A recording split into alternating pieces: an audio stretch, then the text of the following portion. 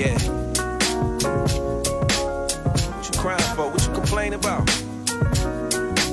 Breathe. No, seriously, take a breath. How many people want to do that and can't? Walk outside.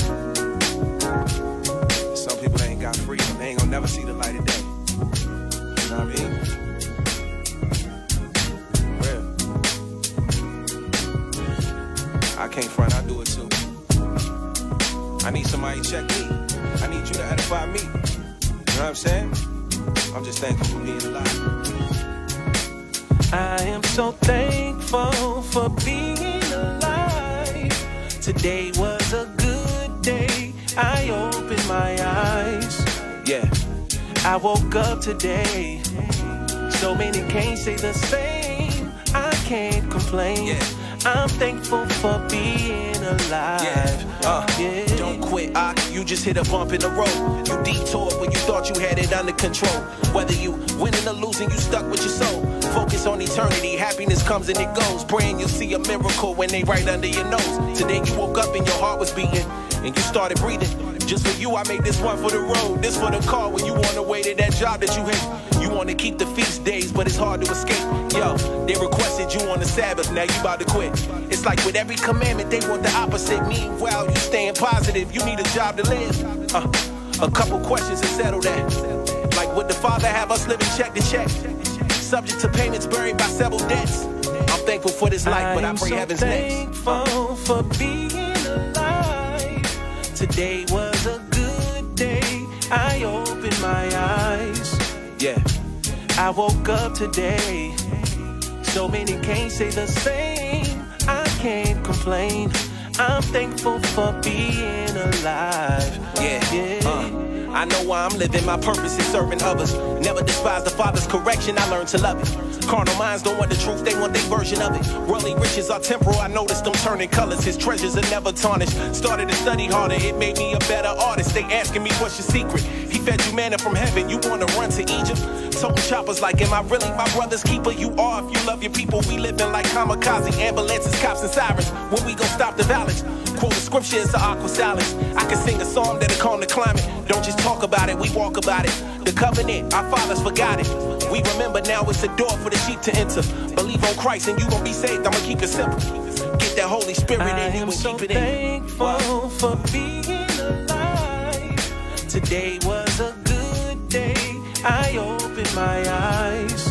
Yeah, I woke up today. So many can't say the same. I can't complain. I'm thankful for being alive. I am so thankful for being alive. Today was a good day. I opened my eyes. Yeah, I woke up today. So many can't say the same. I can't complain. I'm thankful for being alive. Yeah.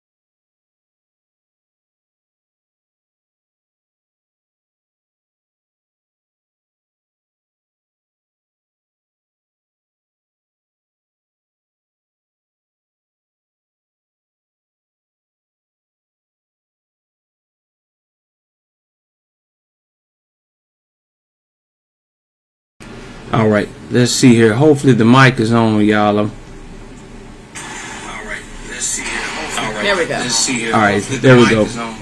Cool. Shabbat shalom, y'all. Shabbat shalom. Shabbat shalom. Happy that y'all are here with us. Heard the mic but can't hear you. Okay, cool. Thank you, Mama. Hey, Chatty. Shabbat shalom, everyone. Hey. Shabbat shalom. I think it should be good now. Yeah, I think we should be good now. I'm gonna make sure I'm turn it up. Shabbat shalom, everyone. Yeah, we good. We good there. The second beat. All right. Yeah. All right, everybody. Welcome on. Go ahead and take a few moments to share the live. You never know who'll be blessed by the information, who's just yearning for some sincere love, right. Some sincere truth and breaking of the bread. There are some people who just may be waiting on a word from the Most High today. Yeah. So go ahead and share it. You don't have to put no thought in it. We share everything else, don't we? You know, so I'm sitting here trying to figure out why I can't see. I don't have my glasses They're on. in your hand. And they're in my hand, y'all. Golly. I'm struggling. I'm looking all into the computer here like this. Like, why can't I see? And I got my glasses in my hand. Y'all gonna pray for me this morning.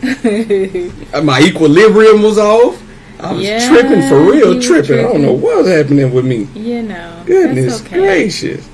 That's okay. And my granny say, great day. Yes, it's a blessed day. Excited to be before you all today. Yes. Just trying to give you all time to get some people into the room. Yes. Let's see. Interact with you. Who's on? Yeah, I'm going to see who on so far. Hey, Jasmine. Hey, Mama. Shabbat so shalom, Jasmine. Shabbat shalom, Mama. Give us a thumbs up, a heart if you shared it. Yeah, so y'all know Shabbat means seventh day, but shalom means peace. So, you know, we're having a peaceful day of rest. Yes. You know, so hopefully y'all, or I am going to share this feed. Y'all do me a favor, and if you can, please share the feed. We are diving in today.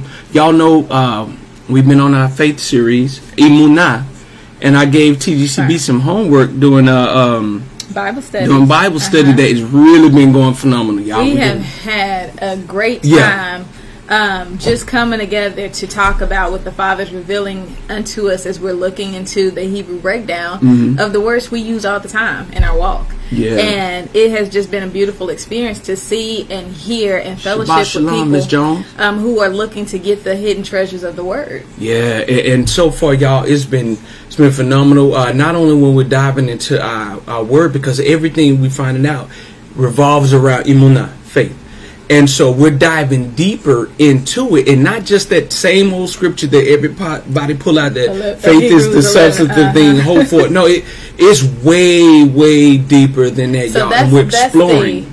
That's the basis, but it's not the depth. Absolutely. So we've been exploring, and TGCB has been doing good with the homework assignments. Not only that, they are learning how to actually write Hebrew. They're learning how to read Hebrew and understanding the breakdown of each alphabet, each letter, and the function of it. And man, y'all have been doing good, TGCB. If anybody else want to join in, y'all are more than welcome. Just let us know so that we can get you the link, the Zoom to where we do, Bible studies. Because man, TGCB, I'm loving y'all. Y'all getting in on it. But we have a treat for you today because we are going further into our Emuna series. And this is not just a one and done thing. What we're discovering is that everywhere we look in Torah, everywhere we look in the law, the scriptures, the Bible, it is all based on Emuna. Y'all gonna hear me say that word more than I say the word faith, because I'm trying to practice making sure our language is embedded within me. So I'm not trying to sound like I'm over anybody or more educated or anything. For me, I'm just trying to make sure that this is burned and etched into my heart so that I can speak.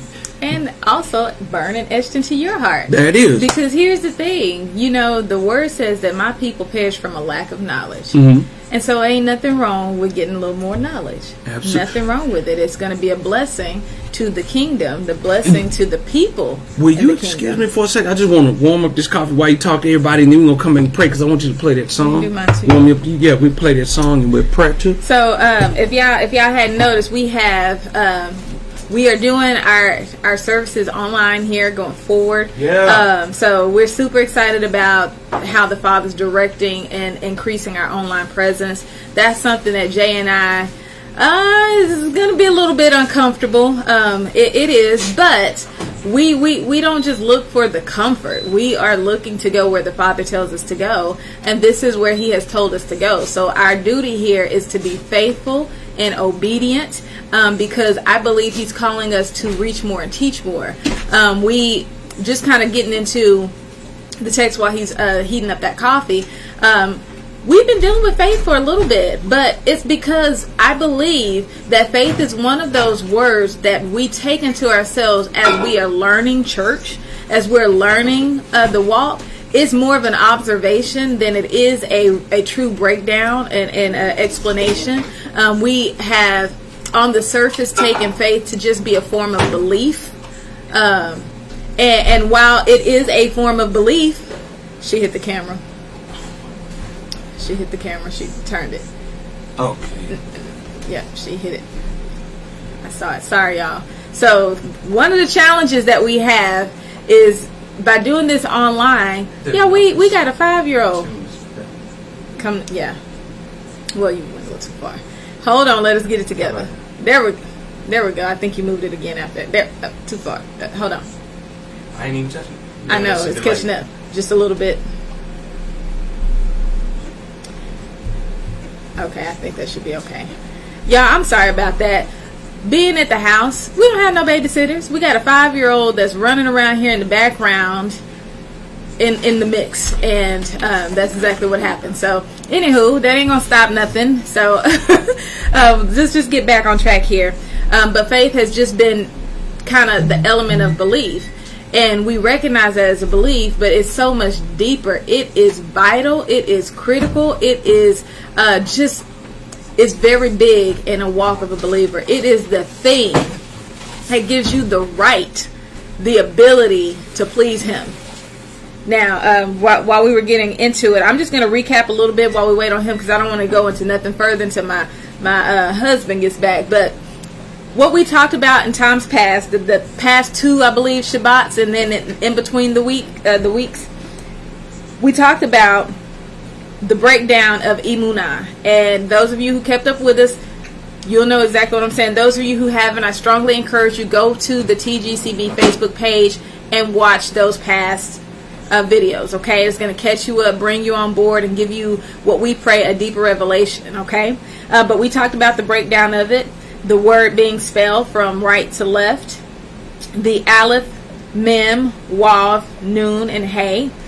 We talked about the function of those words once you understand the meaning in Hebrew. The aleph being the strong ox, or the leader, that we equate that to the Most High. The mem being waters and chaos. The wav being the hook, the nail. The nun being the seed, the life. The hey being to behold or reveal. And we talked about, that telling us how faith works and the function of faith. And so we went from not just Hebrews 11, where we say now faith is the substance of things hoped for and the evidence of things not yet seen. We come back to a better understanding of faith that tells us, that faith is the thing that is really going to push us to the action behind our belief. It's going to push us to do that with the righteousness unto Yah, that we may be held accountable to it. And so today we're going to dive a little bit deeper, and this time we're going to illustrate to you through the word more than we did before, because we're going to bring scriptural context and stories into account this time. Okay? Let's pray. I want to pray. Did you want to play the song, or we just go straight play? No, I could play it. Okay. No problem. Y'all, let's go before Abba Yah as we let him have his way.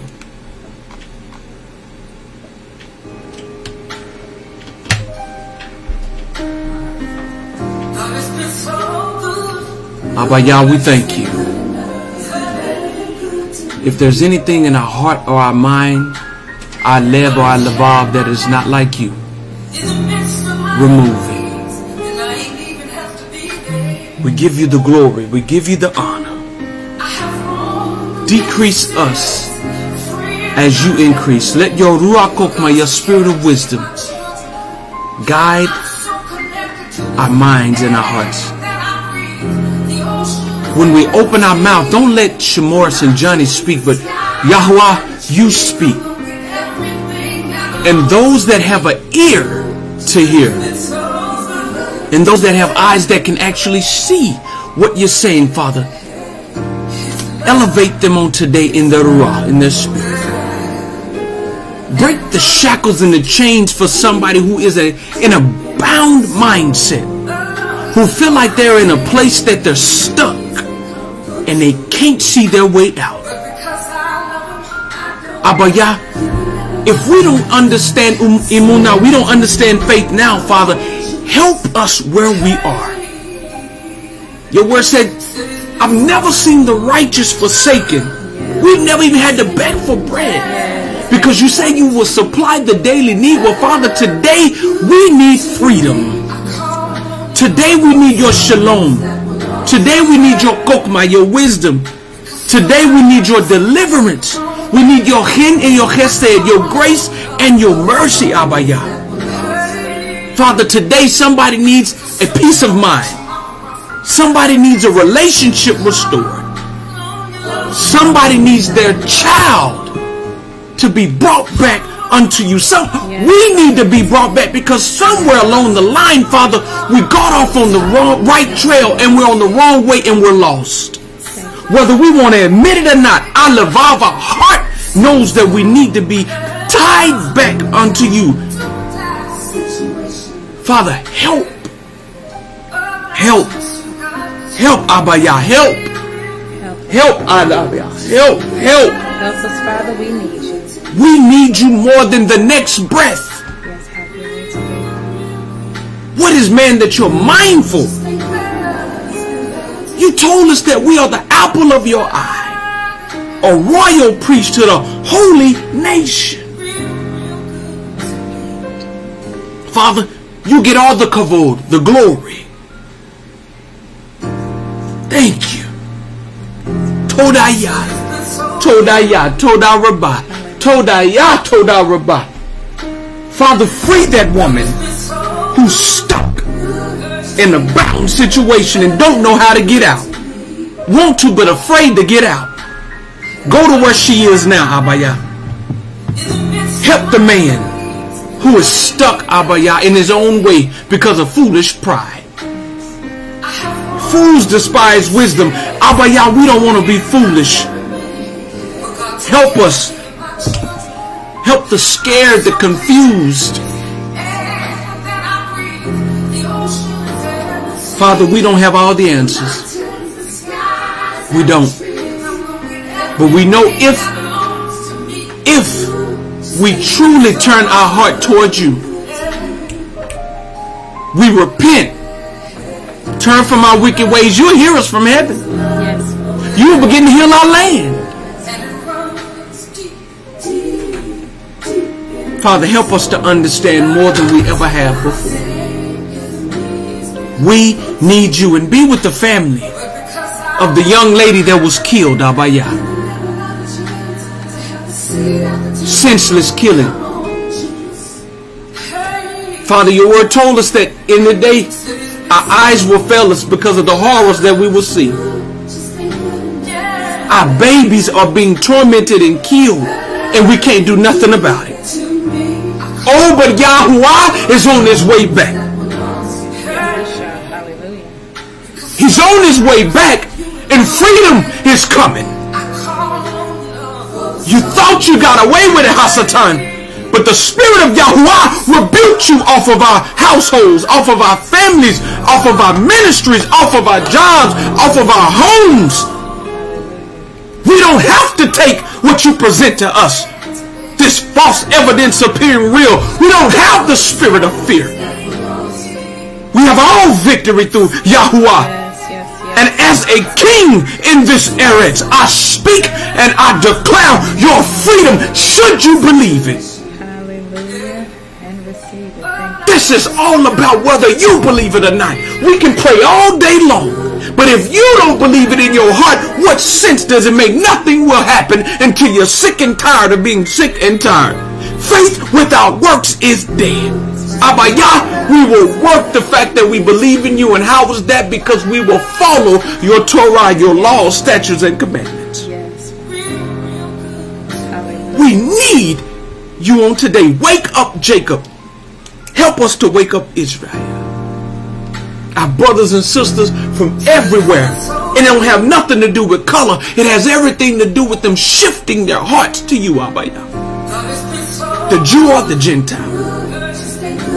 But let it be called righteousness unto us, Father, when we follow your Torah and your ways. Call us friend. Speak on today, Yahweh. Use the woman. Use her on today, Father, as you've given this word. Decrease her so that you may increase. Let your Ruach Kokma flow through her veins like living water. And should you have me speak on today, it's not Johnny or Pastor. It is Yahuwah who speaketh unto your people. In the name of your Son, Yahushua, Ahamashiach, we say Amen and Shalom. Hallelujah. Hallelujah. Hallelujah. Well, I just want to encourage you all right now where you are in the midst of your worship, just to put your hands together for the Almighty, Sovereign, High, Holy King. He has been better than good to you. He has been better than good to me. And sometimes we just forsake his faithfulness. Glory. We forget the promises he gave that we still have, by the way. And we get caught up in what we can see. Now, y'all know you can hear us while the audio is here. The video is frozen. But we're working on that. But that's okay. As long as you can hear me, you can hear him, we're going to be all right, because faith comes by hearing. Yeah. And hearing of the word of the Most High. Hallelujah. Hasatan. Hallelujah. See, you really think just because you froze this camera that we ain't going to stop. Man, frozen camera or not, we're going to keep going. We're going to keep going and let the Father use us. You know what? The cord is in. Let me see something really quick. If I go to... But we're going to continue to worship. Yeah. You know, because that's what's missing for a lot of followers, is the element of worship. Yeah. Especially those of you who aren't going into an assembly where we can encourage each other in worship. Some of us are staying at home.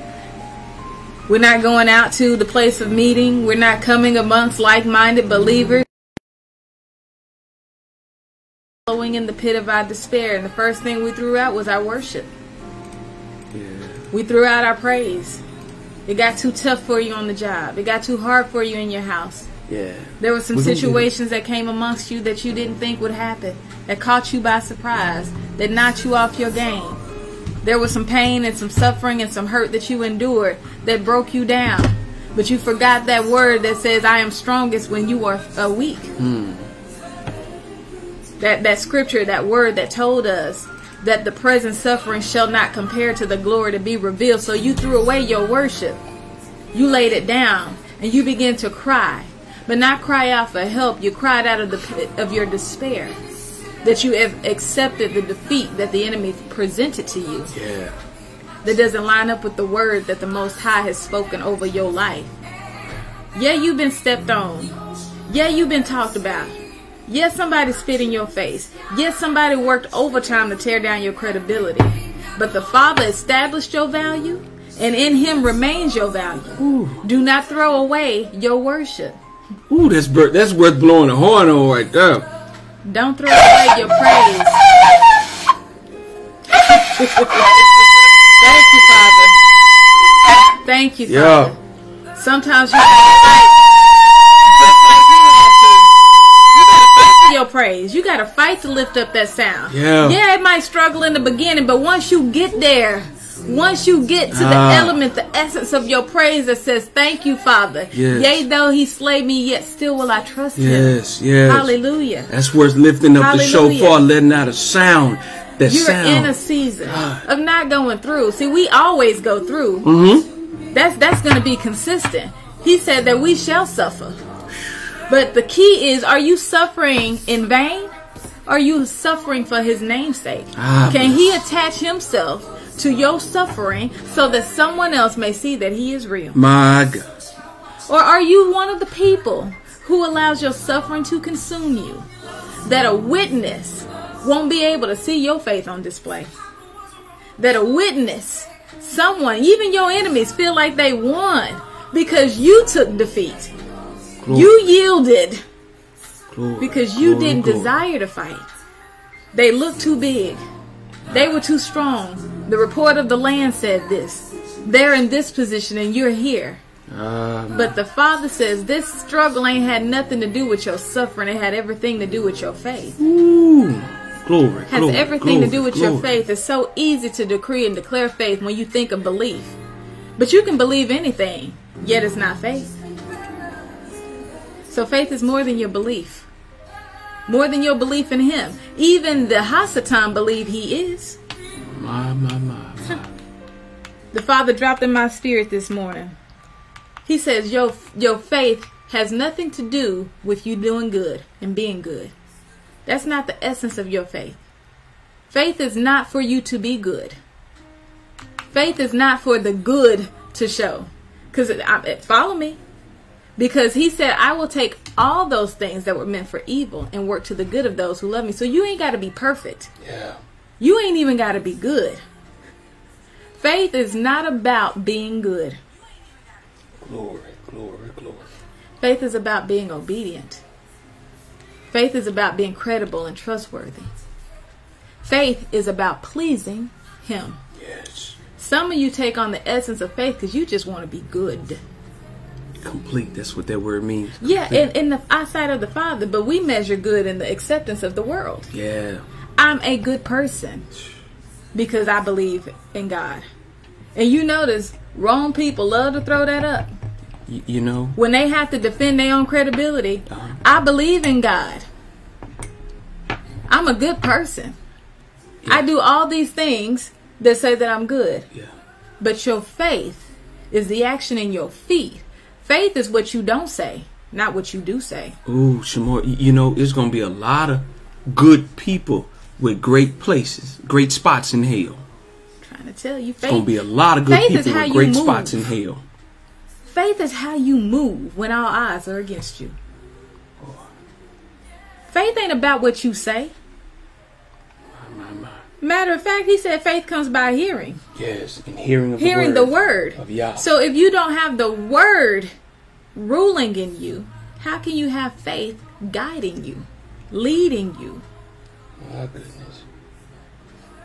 I would believe that you're void. You're empty. You're empty. And I could tell you, He said that His word won't return unto Him void. So if you don't take the word in, you're empty. Yes. And what's coming to Him, what's coming back to Him is His word. Yes. Talk about inheritance. That's wrapped in the faith. If you go back and watch those 2 videos, thank you, Father. wasn't trying to go here so soon. But He talks about the inheritance to be revealed is in the very definition of faith. Absolutely. So when He's telling us that His word won't return unto Him void, you know the word you take into you establishes you. Why? I can go scripture all day on this. Those who abide in me, I shall abide in them. It is His word that's returning back to Him. Yeah. It's His word. Yeah. He says, turn away from me, you worker of lawlessness, for I never knew you, because it's by His word that you will be known. Yes. Yes. But I prophesied in your name. I cast out demons in your name. Yeah, it's the name above all names. But depart from me. Yeah. For I never knew you. Yeah. You worker of iniquity. Worker of iniquity. Worker of lawlessness. So we're talking about faith because this is the separating factor. The essence of the Father is in your faith. It separates you from the wicked world. It separates you from the angels that disguise themselves, or those demons that disguise themselves as angels of light. It's not just quoting scripture. It's not even just taking scripture into your ear, because it has to produce an action. Yes. It has to produce. Who wants to put a seed in the ground that doesn't produce? Come on now. Because it's wasted effort. It's wasted time. Hallelujah. My goodness. Hallelujah. Hallelujah. My goodness. You are a spoken word. You have value. And the essence of the Father is actually in your faith. Because what happens when you have faith is there is a process of developing some things that will allow you to get to the producing side of his promise. Some of us have bypassed the promise because it's taken too long. We got a glimpse of the vision and we wanted it tomorrow. We wanted it yesterday. We so tired that we have yielded the fight to the upper hand of the enemy. You said, I'm so tired. You have spoken weariness in your spirit, defeat in your heart, speak things that doubt not as though they were in your heart. You have told the Father that you are useless. I can't go on no longer. I'm so tired. My soul is weary. This is too much. When he has said quite the opposite as it pertains to you. He said, I will never give you more than you can bear. Come on. So if you have breath in your body today, I guarantee you have enough in you for today. That's his word. My grace is sufficient. It will not fail you. But it starts in your faith, because when you believe that word, then you will move on that word despite what's going on around you. Come back to Emuna with that word mem, which is the second letter in the word faith. Emuna, mem is water and chaos. Yeah, chaotic water is movement. It's movement. There's going to be chaos around you. There's going to be things that are distracting. There are going to be things that don't look like what you feel. Trial and tribulation. There's going to be things that may be seemingly out of your control. But he's going to anchor you through that. Because the Emuna, the first letter, the Aleph, is the strong leader. Yeah. So he's strong and he leads you through the chaos. Yes. Hallelujah. The chaotic waters. Hallelujah. And he hooks you. That's the third letter, the Wav. He nails you. He bounds himself to the sea. He joins together you to the life, the seed of life. And not just your seed, your descendants. So it goes beyond you. This is talking about your children's children. Father always kept us in mind because we are his descendants. Hallelujah. He had this thing only all to do planned what? out. To reveal unto us the inheritance, which is the last letter, the Hay. He wants to reveal unto you the promise. We are so caught up in the surface, the earthly promise, that we are forgetting that this is one phase of life. We're not after this life. We're after the eternal life. Yes. Do not put your hope, your countenance, your treasure in earthly vessels. It's going to fade. Yes. It's going to fade. I promise you, what you're going through right now is not happening to you. It's happening for you. Come on. And it's called grace and mercy. There's more good going on in your life right now than you may know. Yeah. No, I know it hurts. I know you can't help but to cry. I know this person did that to you. I know you got rejected this way. I know it took a whole bunch of people to take you down. I know, I know you had to fight. Yeah, I know you ended up in a dark place. Yeah, I know you almost died. Yeah, I know the roof over your head ain't there no more. Yeah, I know the job ain't there no more. I know the finances are lacking. I know. But I promise you, they're still good. All things work. They're still good. See, because he heard what you didn't hear. And he's seen what you didn't see. And some of the very things you fighting to get back to are the things he already delivered you from. But because you're comfortable and you're used to it, you want to go back. But we're going to get into that. We're going to get into that today. We are. And I'm going to show you how you might have thought you had faith, but what you really had was grace and mercy. Babe, do you know, going back or even looking back can cost you your life? We know it. We have seen it through the word. Spiritually and physically. I can give you one example, and that should be able to tell you everything about looking back, how dangerous it is. Lot's wife. Yeah. If If you're familiar with the story, angels helped them to get out of there. Told them, don't look back. Paraphrasing it for you, they told you, don't look back. She looked back. Now she's stuck forever in history looking back. She became the example of what not to do. The example of disobedience. Word was given to get out. Father provided a way out, an escape. And when you look back, cost you your life. Now you're a pillar of salt.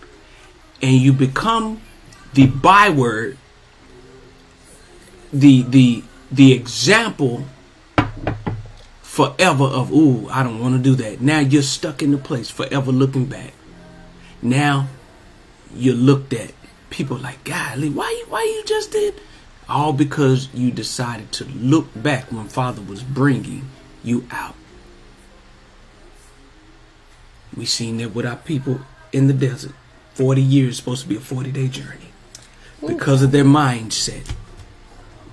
They wanted to look back. It was better for us in Egypt because at least we were getting food. At least we were doing this. Have you brought us out to the wilderness to die? Question the man of Yah. Question Yah. Looking back will cost you your life, physically or spiritually. I'm done. Let the Father use you. You said something that was so key that I'm going to have to go back and break down. We talk about the salt. We're supposed to be salt of the earth, but not that type. But listen, the salt of the earth is seasoning of the earth. We're supposed to taste good and add flavor to the earth. Why? Because they taste and see that Yah is good. That wasn't just a play. That was giving you. Remember, Hebrew is based off of function. It was giving you a function of how the Father is. Taste. Well, that's a palate. That's something you consume. That's something it hits your sense, and you know that, oh, this is lovely. So when you have an experience with the Father, when you dive into His Word, when you drink up on His water, when you eat the bread, His flesh, you say, oh, this is good. What's good? The Father. Why is it good? Because He's complete. It's everything I need every single day. Did He say I will supply your daily need? We ain't even in on the Word yet, y'all. And the Father just speaking. I'm sorry. Let me get out of this. You go home, babe. I'm hoping this is blessing somebody. I really hope this is Baruch blessing somebody on today. Please let me know. Send a message, hearts, or something. We want to know if the Father's speaking. We do. And you know, why are we taking our time with faith?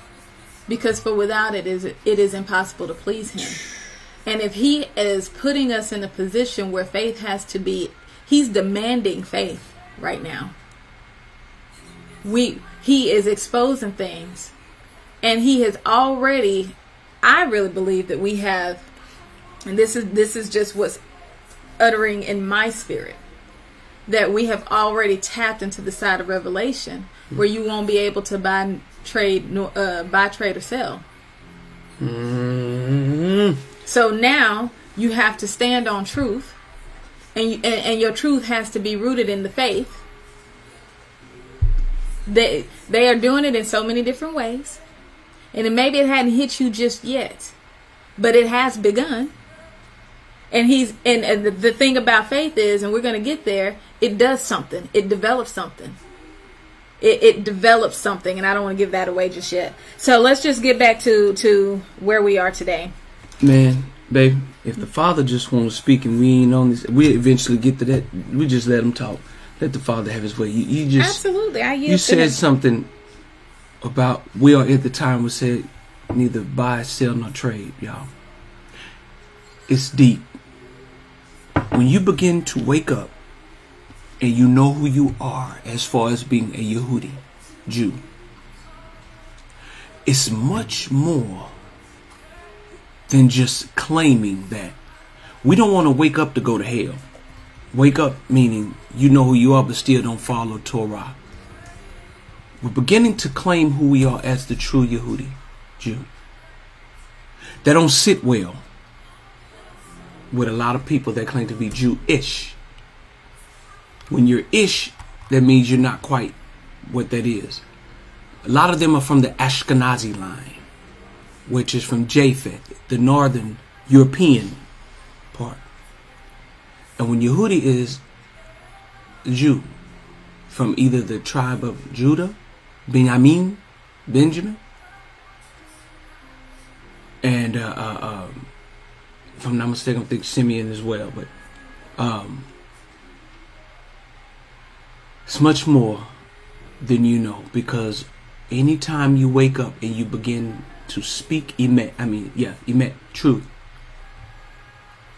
the enemy don't like it. See, he's the prince of darkness. So what did he say? He's darkness. Yeah. But darkness, if you do your research, it means ignorance. He rules you in the area where you're ignorant, and as long as you're ignorant, he ain't got no problem with you. That's why he don't have a problem with folks going to church, because when they're not teaching emet, they're not teaching Torah, the law, the word that Father has intended. Satan go right up in there, sit down next to you. Oh, that word good, ain't he? Hey, he preaching that. It's real good. Go on the shot. It's all right. Oh, girl shot. I don't care nothing about that, because he know you don't know the truth. You're still in religion. See, I'm gonna tell you right now, faith is a big deal. You know why? Because faith is the key to truth. Faith comes by hearing. It is the key to your identity. Many people in this world right now are having identity crisis. Oh my God! Because they have been apart from the truth. And what happens is, what we have seen through the word is he tells us that it's not going to be a popular thing. And sometimes what's not popular don't feel good. It don't get you excited. It's not widely accepted. It is a matter of rejection. And the narrative that we have been conditioned to time after time is through a word called success. And that success in this world means it's validation from what? The masses. Your success has to be validated to be considered success. While the Father talks about us, and listen, I'm not even talking about success in terms of money. Right. Success is in this world has often been set to be validated by man. It's funny to me how you can be successful on your job but not successful in your call. Yeah. Right? Successful in your marriage or successful because at home. Who can validate your call? What man or woman did the Father say had to validate who he told you were? But we can be successful on our job. We can receive that success. We can work toward that success. Why? Because there is someone or something that's going to validate the point of success. So it's kind of like seeing it to believe it. But with the Father, you don't have to see it to believe it. Matter of fact, it is imperative that you don't see it to believe it. That you believe it to see it. Come on. Ooh, hallelujah.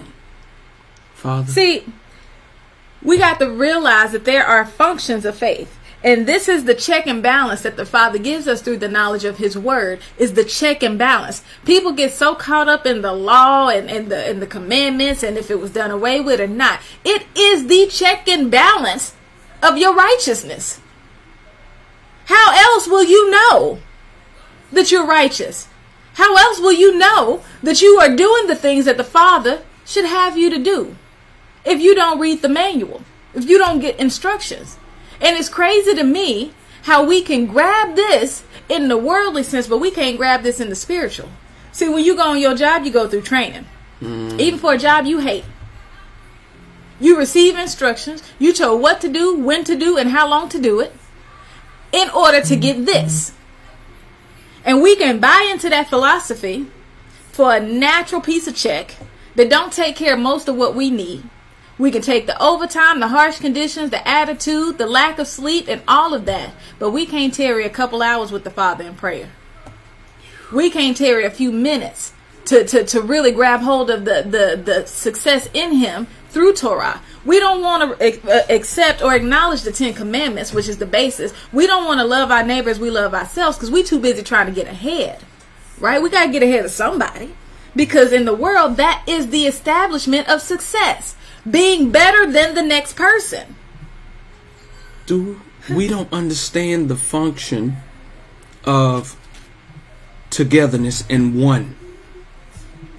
Abba Yah is one.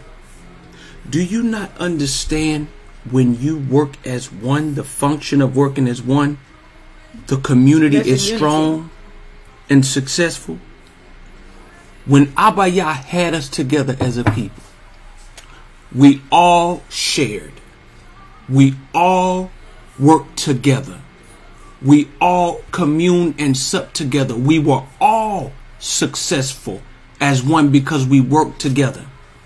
When we were separated from Father's function, then the mindset of idea, Greek, came in and said, you have to do this so that you can be successful. To back up what you said, the world's validation of I have to get this. So it became a I versus we all together as one. It became a separation. The enemy always separates. That's what he did when he was up there in the Shamayim in the heaven. Father said he took a third of the angels. Separation crept in. An idea crept in that I can be better than, or I have to be this over you. And he thought that he could sit in the seat of Abba Yah and rule, which caused him to be kicked out of heaven, and a third of them that he brainwashed went with him. I said that to say this. You were hitting on some mighty points about success and us feeling like we got to get ahead and we can do better on that job because we feel like we have to prove something to somebody else for us to be validated, when the fact of the matter is, and I used to say this all the time when I first started out preaching, because I felt like I had to say it because people thought I was supposed to be like Dad, Apostle Coleman. And I used to tell people, I don't need your approval. Father called me. That's right. I felt like I had to say that, but as I kept going, I had to realize I don't have to say that. Abba Yah validated me and called me to be Johnny. That's the thing when it comes to the world's success. It is infringing on a commandment that tells us not to covet. And we don't see it as such. We don't see it as such. And the crazy thing about it is the underlying tone is that I can be better than you. I can be you better than you. We in the same environment. I can be you better than you. If I had your job, I can do it better than you. If I had your husband, I can be a better wife than your wife. If I had your wife, I could be a better husband than the husband. If I had your position as pastor, I could be a better pastor than you in that church, in the same church. But you got to understand, the Father calls a people unto a tutelage. He calls that people. So if you were called to be a pastor, he has a people set aside and waiting for you. But to say this, and then I'm not going to go too far into this. Likewise, when we took our position in the pastoralship, yes, we have some of the same people that fellowship with us under the late great Apostle Coleman. But we're not together now. We didn't take his people. You know what I'm saying? Yeah. The Father has his own way of pulling you to the call. He had to go to another place. We weren't dwelling in the same place to compete, or anything. The Father knew exactly what he's doing when it comes to our call and the people associated with it. Now, that's just talking about pastoralship. But I'm going to tell y'all the truth.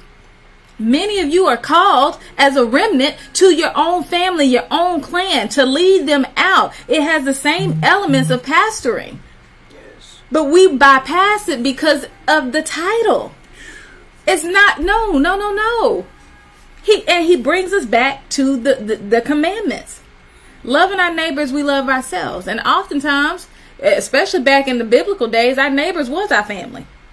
They were the ones closest to us. They were the ones that were a part of the assembly. Now, I want to bring us back to our faith. Yes. Let me get us back to our faith. So we talked about faith having functions. We talked about a couple of those functions being very critical and key in knowing whether you're operating in faith, right? If your faith has been established. And it was the two things. First, belief that he is, and second, that he is a rewarder of those who diligently seek him. Yeah. So that's the support. That's your belief right there. Not belief of the expectation. Belief that he is, and that he's a rewarder of those who diligently seek him. So when you have that belief, now you can establish anything else in the word. Okay? So that has to be sandwiched in. But today, we're going to get into a portion of faith that we didn't talk about before. Well, we hit on a little bit. So we broke faith down. We talked about what it means, the functions of it through the Hebrew word. Then we also talked about rooting your word in faith. What word are you standing on with your faith? We talked about, how that really was the thing that propelled, right? So belief supported by Yah's word that pushes you into an action is what pleases him. But belief supported by his word without the result of action is what he calls dead. And we learned that dead is a word that means lifeless, without function, without the presence of Yahuwah, the Most High. Right. We talked about, for some of us, thank you for grace and mercy, the reason that our promises hadn't come to pass is because our faith was dead on arrival. And we determined that for some and for many of us, because while we had belief, we did not support it with the word. We supported it with the validation of man, with the way things appeared to be going, with how it felt, not what it was. We did not support it with his word. And we began to actually speak the words that was contrary to his word in our own hearing and heart that killed the very seed that was planted from the belief. I'm going to say that again.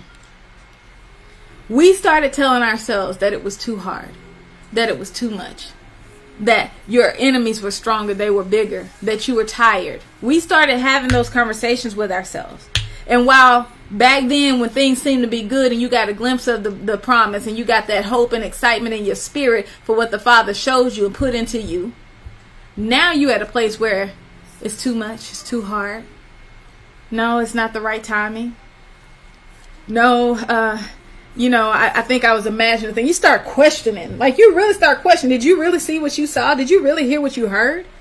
And now that seed is dying because you've given it poison.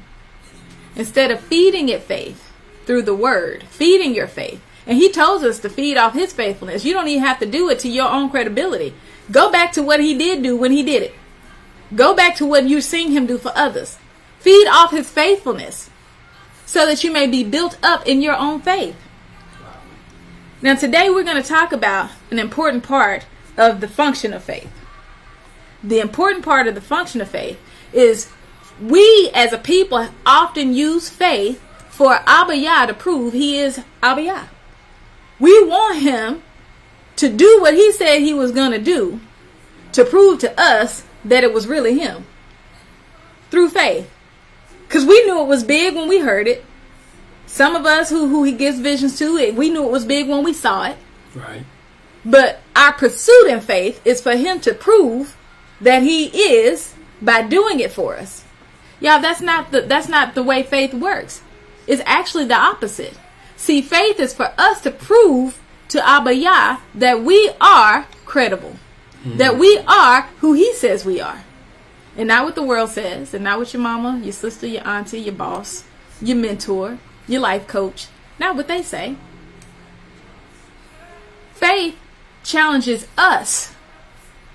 Because he has a proven track record of not failing.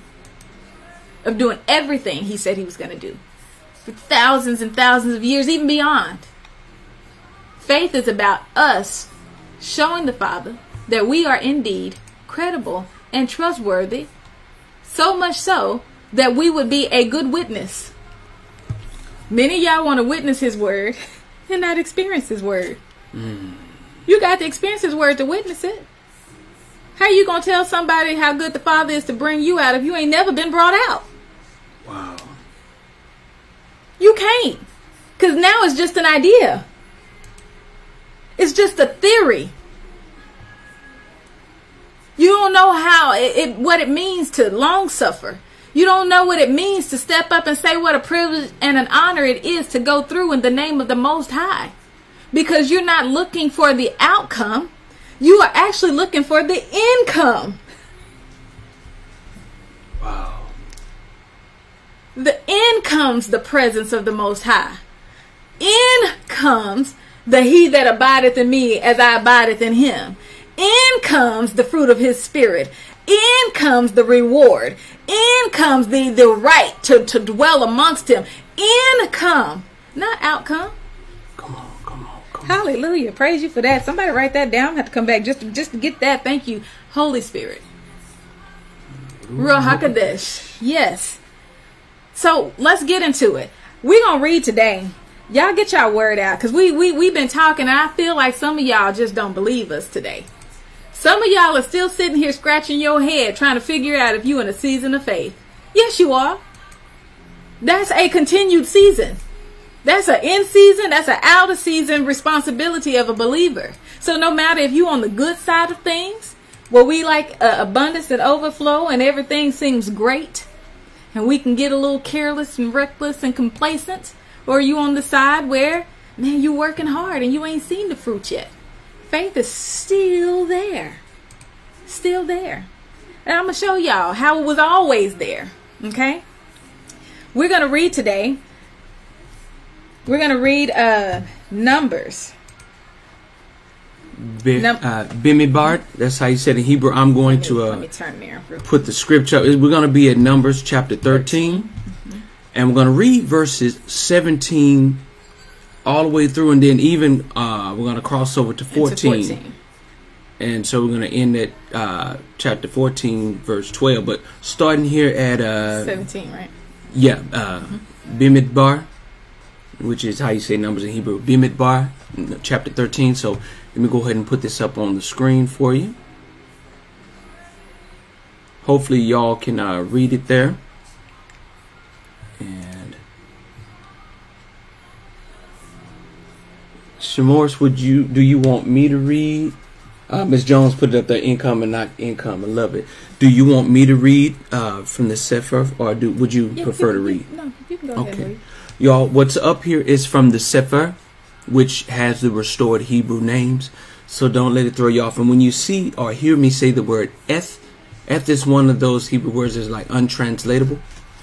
But it also goes, if you see the Aleph and the Tav, which our Hebrew letters are up there, the Aleph and the Tav. So we know who Avaya is, the beginning and the ending, okay? And it reads, and Moses, spoke, and Yahuwah spoke unto Moshe. Yeah, am I there? No, I'm at 17. I'm 17. Sorry. And Moshe sent them to spy out the land of Canaan, and said unto them, get you up this way southward, and go up into the mountains, and seeth the land, what it is, and the people that dwell therein, whether they be strong or weak, few or many. And what the land is, and they dwell in, whether it be good or bad. And what cities they be that they dwell in, whether in tents or in strongholds. And what the land is, whether it be fat or lean, whether they be wood therein or not. And be ye of good courage, and bring of the fruit of the land. Now the time was the time of the first striped grapes. So they went up. I'm at verse 21. So they went up and searched the land from the wilderness of Sin. Sorry about that. Yeah, Zin. Sorry. That's how you say it in Hebrew. Sin. Unto Rehob or Rehab. as men come to Atmis. So it's pronounced Chamis, but Atmis. Come on. Yeah. So it's Kamach here, but it's Atmis. And they ascended by the Negev and came unto Hebron, and which is Hebron or Hebron in, your word, where the Amin or Achmin, the Shishai and Talmai, the children of Anak, or Anak, how you say it, were. Now, Hebron was built 7 years before Soan and Mitzrayim. Mitzrayim is Egypt. Also house of bondage. Which means house of bondage. So the word Mitzrayim, when you see it, it means Egypt or house of bondage. It's very key for you to know in your life, period, when we talk about that. Verse 23. Verse 23 says, and they came unto the book of Eshcol, and cut down from thence a branch, which one cluster of grapes, and they bore it between two upon the staff, and they brought up the pomegranates and of the figs. Verse 24, the place called Nechal Eshcol, which is Ishkol, we said that right, Ishkol, and Ishkol, or Ishkoli, depending on how you do it, because of the cluster of the grapes which the children of Israel cut down from thence. Verse 25. And then returned from the search of the land. What they say? Oh yeah, and they returned from the search of the land after 40 days. Let's go to verse 26, y'all. Verse 26 says this. And they went and came to El Moshe and the El Aram, which they came to Moses and Aaron, and to all the assembly of the children of Israel, unto the wilderness of Paran and Kadesh, and brought back word unto them, and unto all the assembly, and showed them the fruit of the land. Verse 27. And they told him, and they said, we came unto the land whither you sent us, and surely it flowed with milk and honey, and this is the fruit of it. Verse 28. Nevertheless, the people be strong that dwell in the land, and the cities are walled, and very great. And moreover, we saw the children of Anak there. The Amalekim, or Amalekites, as you know it, dwell in the land of the Negev. And the Hittites, how you pronounce it, Hittayim, the Hittites, yeah, and the Jebusites, the Yehuvim, or Yehuv, and the Amorites, the Canaanites, dwell in the mountains, and the Canaanites also dwell in the dwell by the sea and by the coast of Jordan or Jordan. Verse 30. And Caleb stilleth the people before Moses, and said, let us go up at once and possess it, for we are well able to overcome it. But the men that went up with them said, we be not able to go up against the people, for they are stronger than we. Wow. 32. And they brought up an evil report. Yeah. Ooh, hear that. They brought up an evil report of the land which they had searched unto the children of Israel, saying, the land, though which we have gone to search it, is a land that eat up the inhabitants thereof. And all the people that we saw in it are men of great stature. And there we saw the Nephilim. Y'all, Nephilim are the giants. That's what you call giants. They're called Nephilim in Hebrew. Matter of fact, the ones that are they're considered the offspring of the fallen, or the watchers, if you know who the watchers are, if you ever read through the book of Enoch. And they saw the Nephilim, the sons of Anak, and come to the Nephilim, and we are And we were in our own sight as grasshoppers. And so we were in their sight. Do you want me to go over to 14 and start reading? Keep going. All right. Y'all, let's go over to chapter 14. Just flip right on over to chapter 14. And I'm going to read 1 through 12. Just bear with us on this, y'all. Don't go nowhere. There's a reason why we're reading this here. There's a good reason why we're trying to go line upon line and precept upon precept to actually read you your Torah and your word for your understanding, okay? Verse 14 of Bimidbar, Numbers. 1 says, and all the assembly lifted up their voice and cried unto the people, wept that night. And all the children of Israel murmured against Moses and against Aaron. And the whole assembly said unto them, would to Elohim that we had died in the land of Mitzrayim, Egypt, or the house of bondage. We died in the land of house of bondage. Or would Elohim we had died in this wilderness. Exclamation. They raising their voice.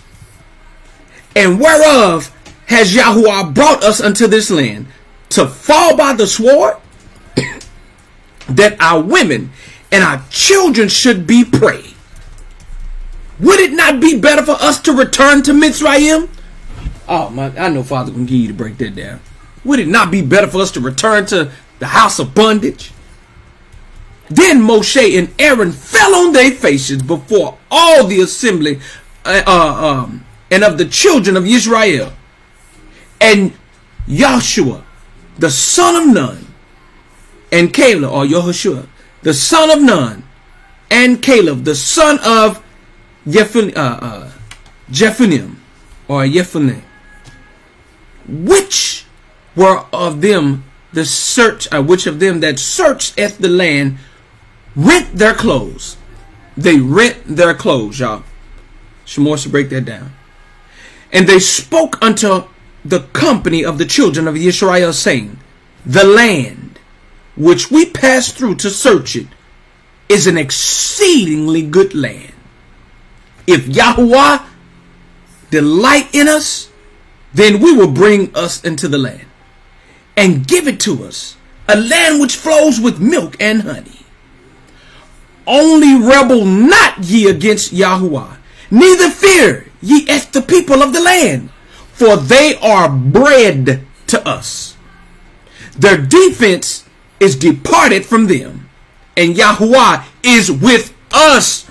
Fear them not. 10. But all the assembly bade stone them with stones. My. It's always your people, your own people.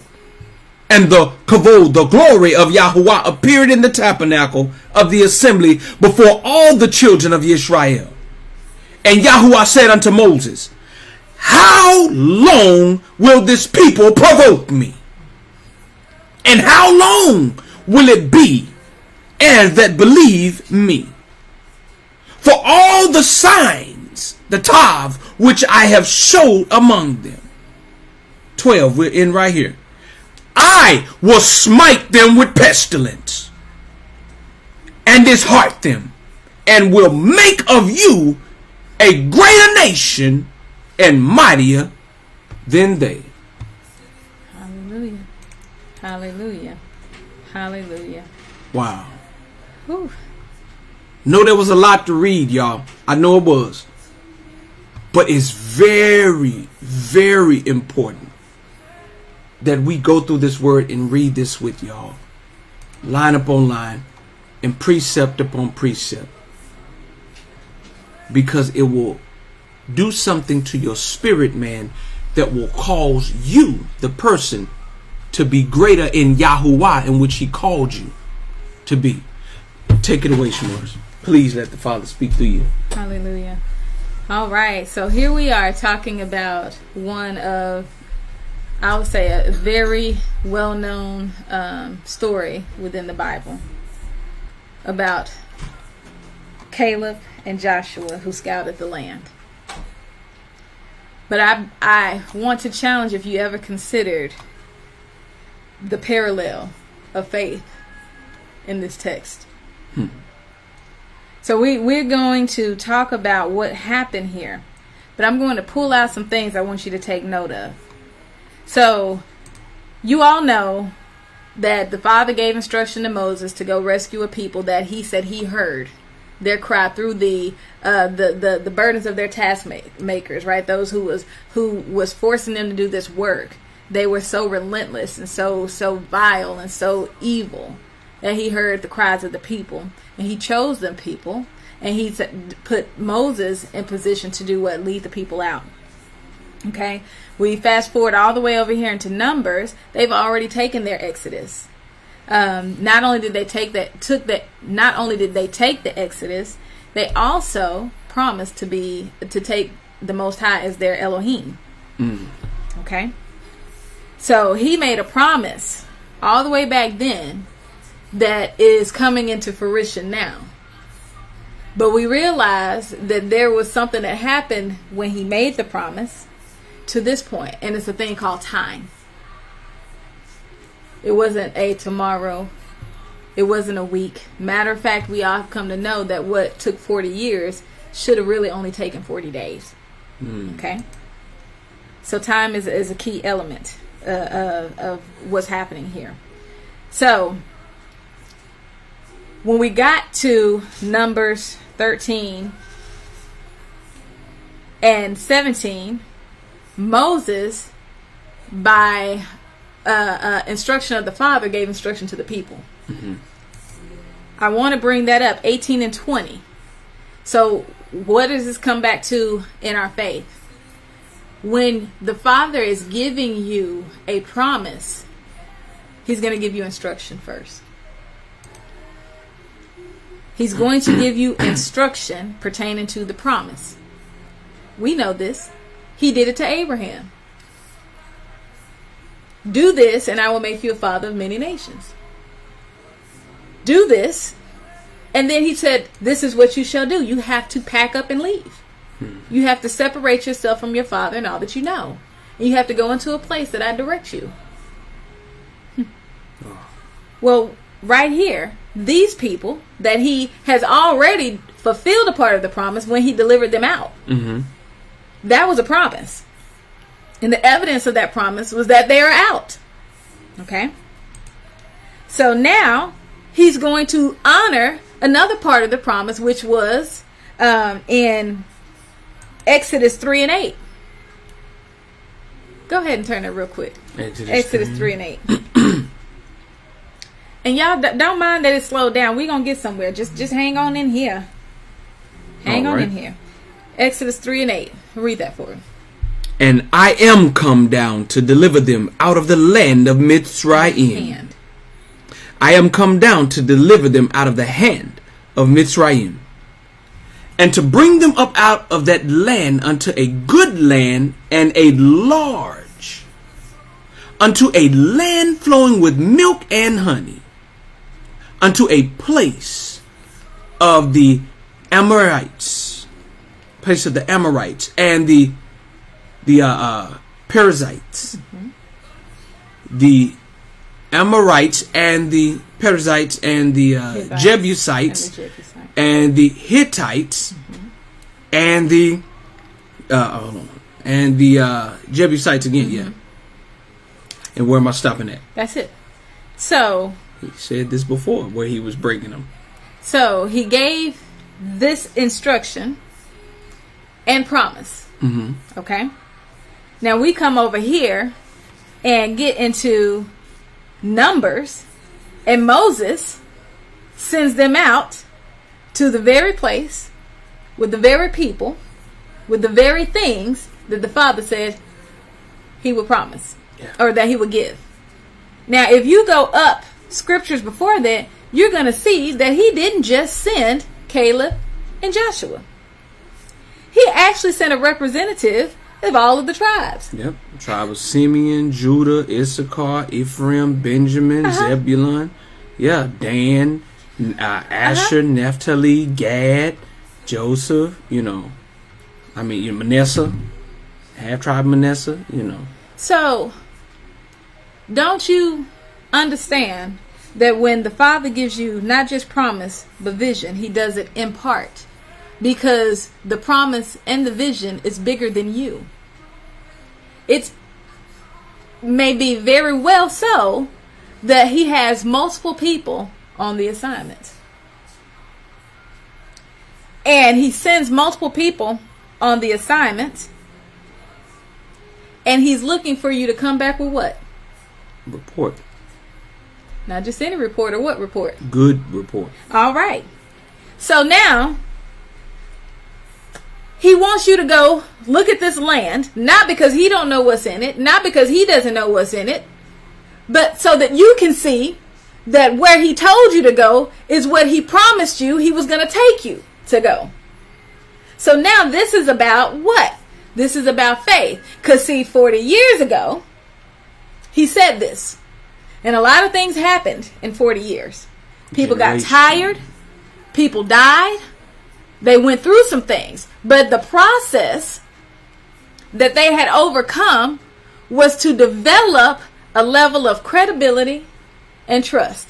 I do some things for you. You see that it's real. You believe me more. You begin to graduate in your servitude with me, because now you know that I'm not a man that I shall lie, nor the son of man that I shall repent. All right. Now we're going to take this another level forward, because I know sometimes you got to do some changing of the mind. You got to do some. I got to clean you up. I couldn't take you out of the house of bondage and put you into the land flowing with milk and honey, because you don't know how to act. Yeah. You don't know how to be. You don't understand who I am. I want you to get to know me. This right here is going to fade, but it's a foreshadow of the promise of eternal life.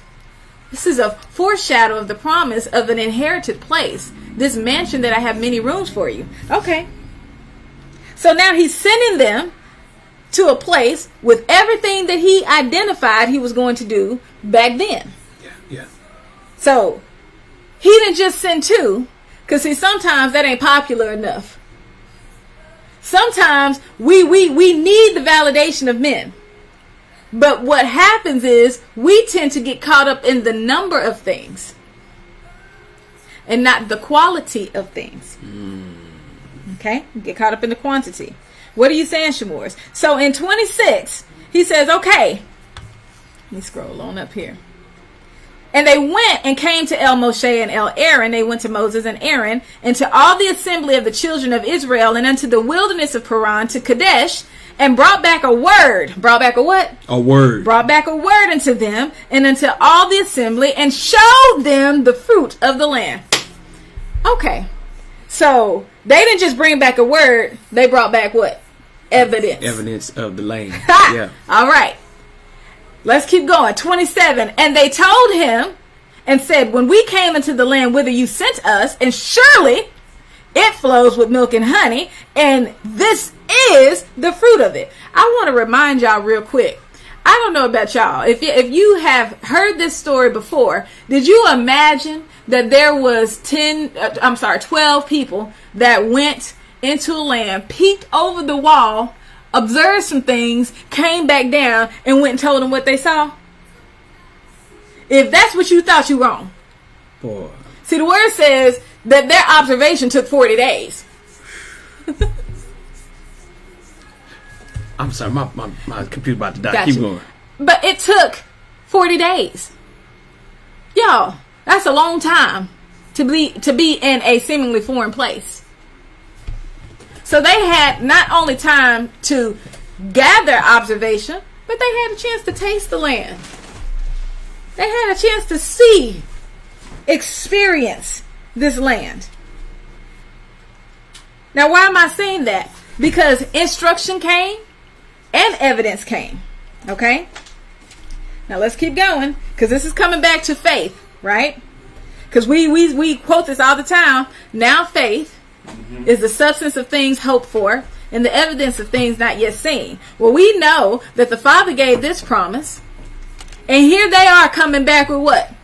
The evidence of things hoped for. Yep. And shoot, the evidence of things not yet seen. All right, come on. Because he talks about these first strike grapes. Yeah. That I could imagine. I had did the research on this, are rare and maybe come out in a certain land at a certain time. May have been big. Like, could have been, right? So now, you done already came back with the evidence of the things not yet seen. You done tasted and seen. Now what is left is your report. All right. So here we go. When it came down to the report unto people, not unto the Father. This is unto a people. So this is your witness. I'm getting excited, trying not to get ahead of myself. This is your witness. You are now a person who have experienced the word and have evidence of that word coming to a people who hadn't experienced and had no evidence to tell them that it is real. So what happened was they got back with the report and they said, oh, it's surely flowing with milk and honey. And here's the fruit. Everybody's able to see. So now everybody's excited. Couldn't you imagine? They've been gone for 40 days. It's a long time to wait. Now they come back with the evidence. They look like they in good health. They look like they had maybe a seemingly good time. And you were excited about this because the Father told you that this was something you were going to get. You've been in the wilderness for 40 years. You ready to get into the land flowing with milk and honey. Some of you like that in your faith. You've been in your environment, your situation for 40 years. You've been there way too long. You tired. You ready to get to the promise, so you say. And a person goes out before you and say, well, let me go scout it and make sure this is what the Father said it is. And you go there and you see, oh, check, it's that. Oh, check, it's that too. Oh, yep, here's some fruit. Oh, and here's something I can take back to show that these things exist. Now, you waiting on them to come back. They come back and establish that thing. Establish that the word was true. Established that the word was true with evidence, and then have enough nerve to say what I'm about to read to you. Come back and follow me, y'all. I'm going somewhere with this. So, let me get back to it. My thing kicked me out. I'm in the wrong book. Hold on, y'all. I'm in Exodus. Let me get back to Numbers. Oh, okay. I'm about to say I got it right here. If you want me to put it up for everybody to see the numbers, you can. We're going to 28. All right, I'm gonna put it back up there for y'all. Now, we just established that the word was true, and we had the evidence to prove that the word was true. And here comes the word that starts the report. Nevertheless, the people be strong that dwell in the land, and the cities are walled and very great. And moreover, we saw the children of Anak there. And the Amalekites dwell in the land of Negev, and the Hittites and the Jebusites and the Amorites and dwell in the mountains, and the Canaanites and also dwelling by the sea and by the coast of what we would call Yarden. Mm-hmm. So now the very same fire you lit in the people who was excited, you just sprayed that sucker down with the water of fear. Why? Because you say, even though these things are true, these people strong. The wall is too high. Man, they great. There's a whole lot of them. And we even saw the children of Anak there. These people dwell over here, you know they tough. And them people over there, they tough. And oh, the Canaanites over here, and the Hittites over there, and oh, they even by the sea. So you basically saying that not only is the wall too high, but every area you could think to try to go in have somebody stronger than you in it. Ooh-wee. He told them earlier, go see the strong land who are there, look at everything. Yeah. But then the Father said, but then you have one who rose up. One out of all 12. Yeah, y'all, I know y'all about to say, what about Joshua? We gonna get there. But right now, Caleb rose up. Caleb rose up, and he said, he steeled the people. That means, as this report now, this witness now is coming forward, the people got worked up. Yeah, y'all, they started talking amongst themselves, getting loud, getting fearful, kind of chaotic, and couldn't be controlled because fear just wrapped them. What happened? They believed this big report from all these people until one stepped up and said, wait a minute, calm down. I know That seemed like a whole lot. But calm down real quick. Moses, I just want to tell you, let's just go up there and take it. We are people who can overcome it. And then that man that went up with him said, hold on now, because I'm a punk. I'm scared. I know what I've seen. And me and mine not going up there. I'm paraphrasing, y'all. Yeah. He said in 31, we be not able to go up against the people. They stronger than us. And then, what happened? That good word that proved true. I gotta make sure they see this, can read this. He says, and they brought up an evil report. What made that report evil, y'all? What made it evil was that it contradicted, I couldn't even get that out, contradicted the very word of the one who bears a good report. Boy. Now, what was that good report? Let's go back to it. Because he said, I am going to bring you out of Mitzrayim, bring you out of house of bondage, unto a land, a big land, a large land, flowing with milk and honey. Yep, that was Exodus, matter of fact. Exodus 8. Let's go back to it real quick. Exodus 8 real quick. Let me jump on over to Exodus chapter 8. Y'all, we getting there. I'm telling you, we getting there. Just tarry with us a little while longer. What verse was that? What verse? 8. Okay, chapter 8, verse 8? No. Exodus 3, chapter 8. I mean, verse 8. Sorry. All right, Exodus 3. Exodus 3, verse 8. Mm-hmm. And again, and I am come, that's Yahuwah speaking, I am come down to deliver them. Y'all got to see my face on this one. Cause y'all got to know. I am come down to deliver them. Talking about our ancestors, our people, our great grandmamas, grandfathers, aunts, uncles, and cousins.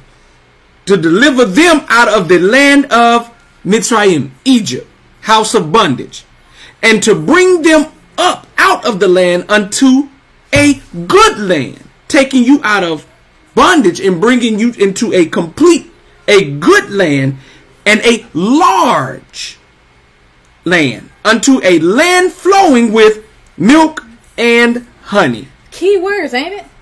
Blessings. Not only blessings, but health, wealth. Yeah. He's sitting here saying these are the attributes that will let you know you are in the place that I have promised you. Mm-hmm. He said that it is flowing with milk and honey. Yeah.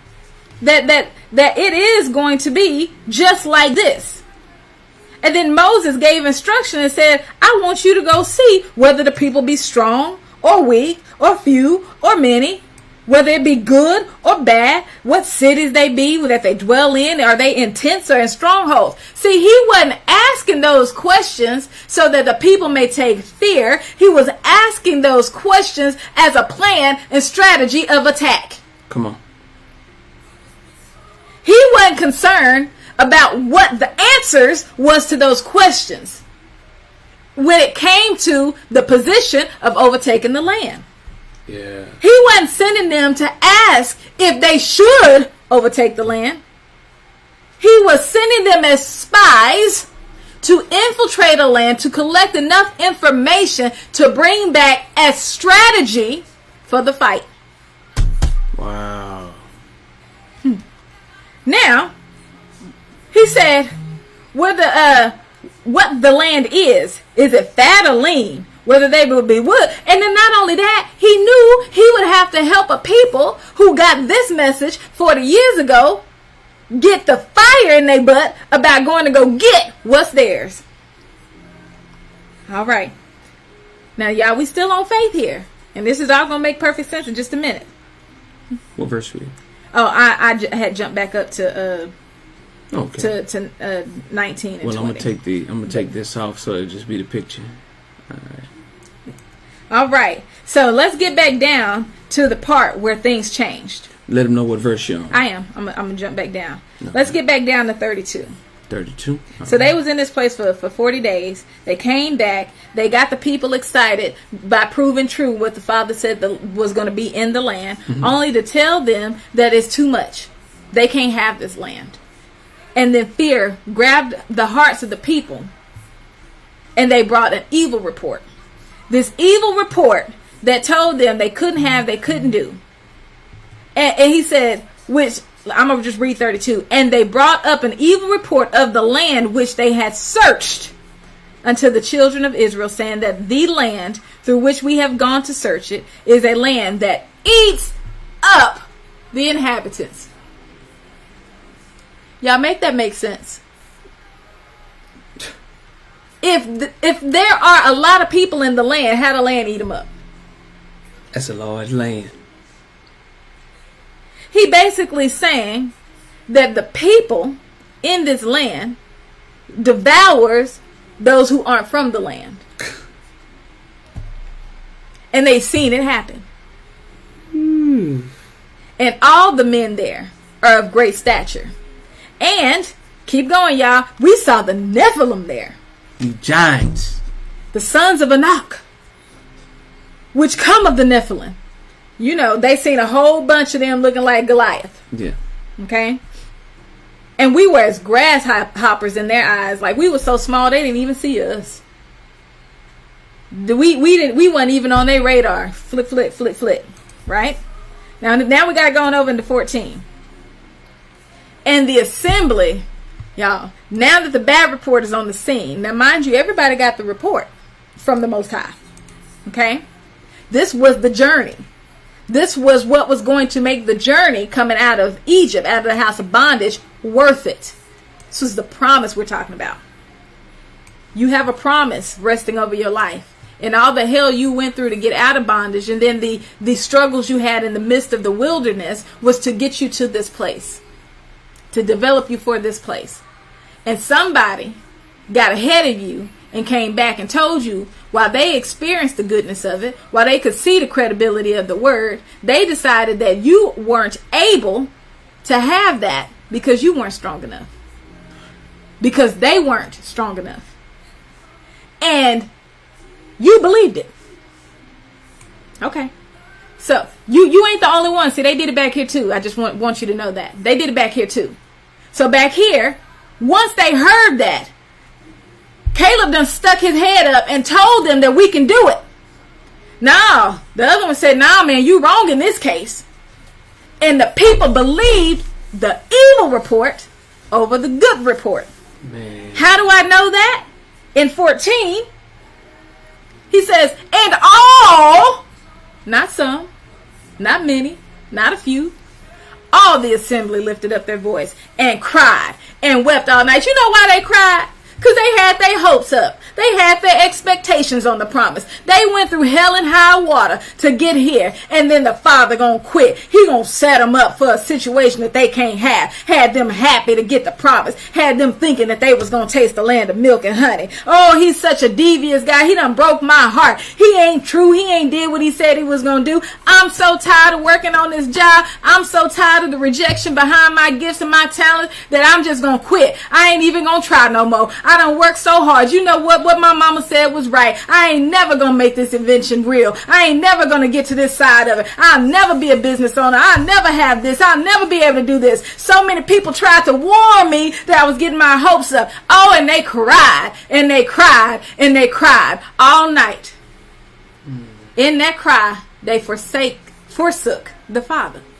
They forsook the good word, the good report. They forsook their promise. You know what bothers me?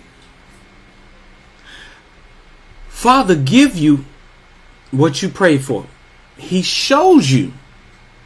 And then you come back to somebody else to ask them to pray for you and with you for clarity. You want to bring it clear? Oh, it's clear. It's right there. Now you can see the words behind it. Yeah. So we can still sound the scripture. But you've been asking Father for clarity. You've been asking for Father to bring you out. He shows you and he's doing it. But you come back and you want extra prayer to make sure that what the Father is showing you is really the Father. Well, you didn't need one person validated. You needed 10.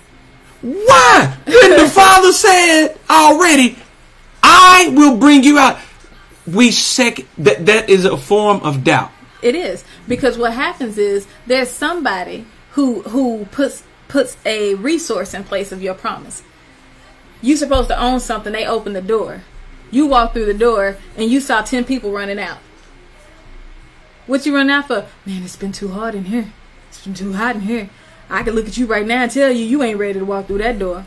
You ain't strong enough. What you just got a slingshot and a rock, you're going to need more than that. Some giants on the other side of this door. Man, your small business won't survive over here. Don't you know you got Fortune 500 companies in the midst of this? Don't you know your idea is too small? It ain't good enough. It'll never survive over here. That's what happens. We got 10 people who didn't have the fortitude, didn't have the faith, didn't have the belief, didn't have the trust, didn't even have the credibility. Because when did they ever bring somebody out of something? Moses brought them out. He at least brought them out. Like, he went against the one that had them oppressed for almost over 400 years. 430. And then they still had enough nerve to say, this person, when he had seen the promise, came back and told me that it was established, but then told me that I couldn't do it. And I believed him versus the one who went against the great Pharaoh with a great army, with a greater God that split the Dead Sea and showed that he was in favor of me. We just going to throw that out and believe a no-name somebody, a representative without credibility. He don't have credibility. When can I look back over you and say, oh, you tried this and you proven yourself? None of them have the credibility. Can I say something as a title, Pastor? But I'm going to talk to you as Johnny. When the Father has spoken to you directly, he did not need to come to Pastor J or Pastor ShaMorris to get our approval or validation to what he told you to do. That's right.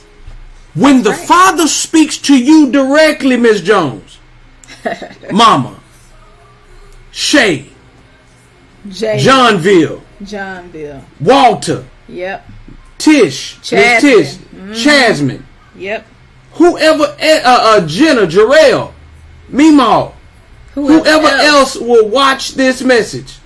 When the Father speaks to you directly and gives you the assignment, gives you the promise and say, I will be with you. He tell you to do this. You do not need my approval. You do not need ShaMorris' approval. You don't need Mama and Daddy's approval when Abba Yah, the one who created you, created your mama and your daddy, created everybody else who you looking for validation for. You don't need our validation. His word is established. The heavens and earth will pass away before one tittle of his word will go away. His word will not come back to him void. Y'all, please understand, when the Father is speaking to you direct, get what is yours and give him the glory. Yes. Let him get the glory out of you. Stop letting just anybody help validate you because they may mean well, good intention. Pastor Coleman said this and I love it. Good intentions ain't good enough. That's right. They may have an intention to help you, but if it's not lining up with Torah, what Father said, don't listen. Please, y'all. Matter of fact, it's an enemy to you. Please, that's an evil. It's a evil report. It's an evil report. When he said do something, you go the opposite. I don't know how plainly to put it. Coming back to 14, because we got to wrap this on up. All the children of Israel murmured against Moses, the one who brought them out, and against Aaron. And the whole assembly said unto them, would Elohim that we had died in the land of Mizraim, or would Elohim we had died in the wilderness? They basically saying, did he want us to die in Egypt? Did he want us to die in the wilderness? But either way, he wanted us to die. And then they said to one another, woo, y'all, you got to understand, this is vital. Let us make a captain and let us return to Egypt, to Mizraim, to the house of bondage. Hold on. So many things have happened to develop faith. From the Exodus to Numbers. They have not only seen the presence of the Father, they have tasted the manna from the sky. They have feasted and chewed on the quail. They have had the water. They have experienced the cloud resting on the set apart tent that Moshe would go in. They have experienced him thus far. Not that he had to prove, but he took the time to showcase the people. He did it without delay. Tell them that if they would make me their Elohim, that I would make them their people, my people. And they said yes. And he said, okay, tell them I'm coming down. Because see, I need them to see that it's not you, Moses, that it's me. Tell them to do A, B, C, and D. Again, instruction and faith. Instruction and faith. And they witnessed by fire, and by a cloud of smoke, and by thunder, and by lightning, the Elohim, the presence, the power, the strong force, the might of the Most High, Holy, Sovereign King. And after seeing all of that and receiving all of this, they got to the point where not only did they put up an evil report, they thought they had enough strength to resist and fight the one who brought them out. So, what is crazy? You will find yourself being more bold in fear to fight what is for you versus what is against you. My goodness. Make it make sense. If you could only take that courage to the enemy with the Father with you, then you would have probably walked into your Canaan a long time ago. Ooh. But what happened was you let an evil report rob you of the ability to be of good courage. And some of us, we didn't just receive a evil report, we were the evil report. We came back down to a people who were looking to us with the expectation and hope of the faith we declared by mouth, and watched us fold, watched us cry, watched us curse the Father in our heart. Why did you do this to me? See, y'all don't understand, that's cursing the Father. When you start blaming and questioning him about the things that he did that affected you without any regards to the benefit of the Father's hand in your life, you cursing him. Why did you take him from me? First of all, he was mine. And I found use for him this way. Use for her this way. Why did you take my riches? First of all, it was my riches. Glory be unto. Why did you put me in this situation? That is coming to him foolishly. That is cursing him in your heart. When you start to bypass accountability, when you start to bypass the opportunities of development and change, because he did say the present suffering shall not compare to the glory to be revealed. So sometimes you are so excited about a piece of something that you would deny yourself the fullness of something. Because the piece of something allowed you to get content. You didn't want to be useful. You just wanted to use.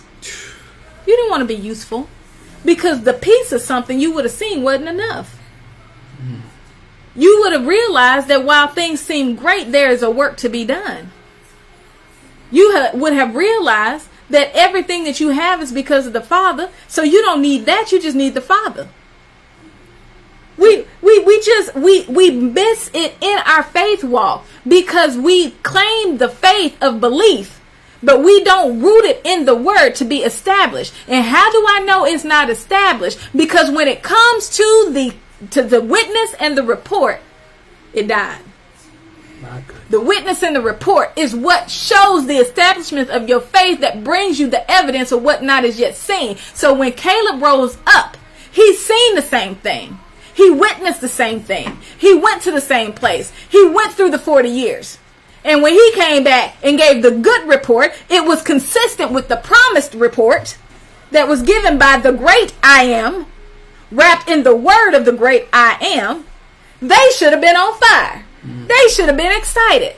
But they chose the evil report. So much so that they would build up an army of resistance by first recruiting a captain. How you gonna replace a captain that is taking you as a chosen people to the promised land with someone who does not have the credibility or the ability to do and lead anything?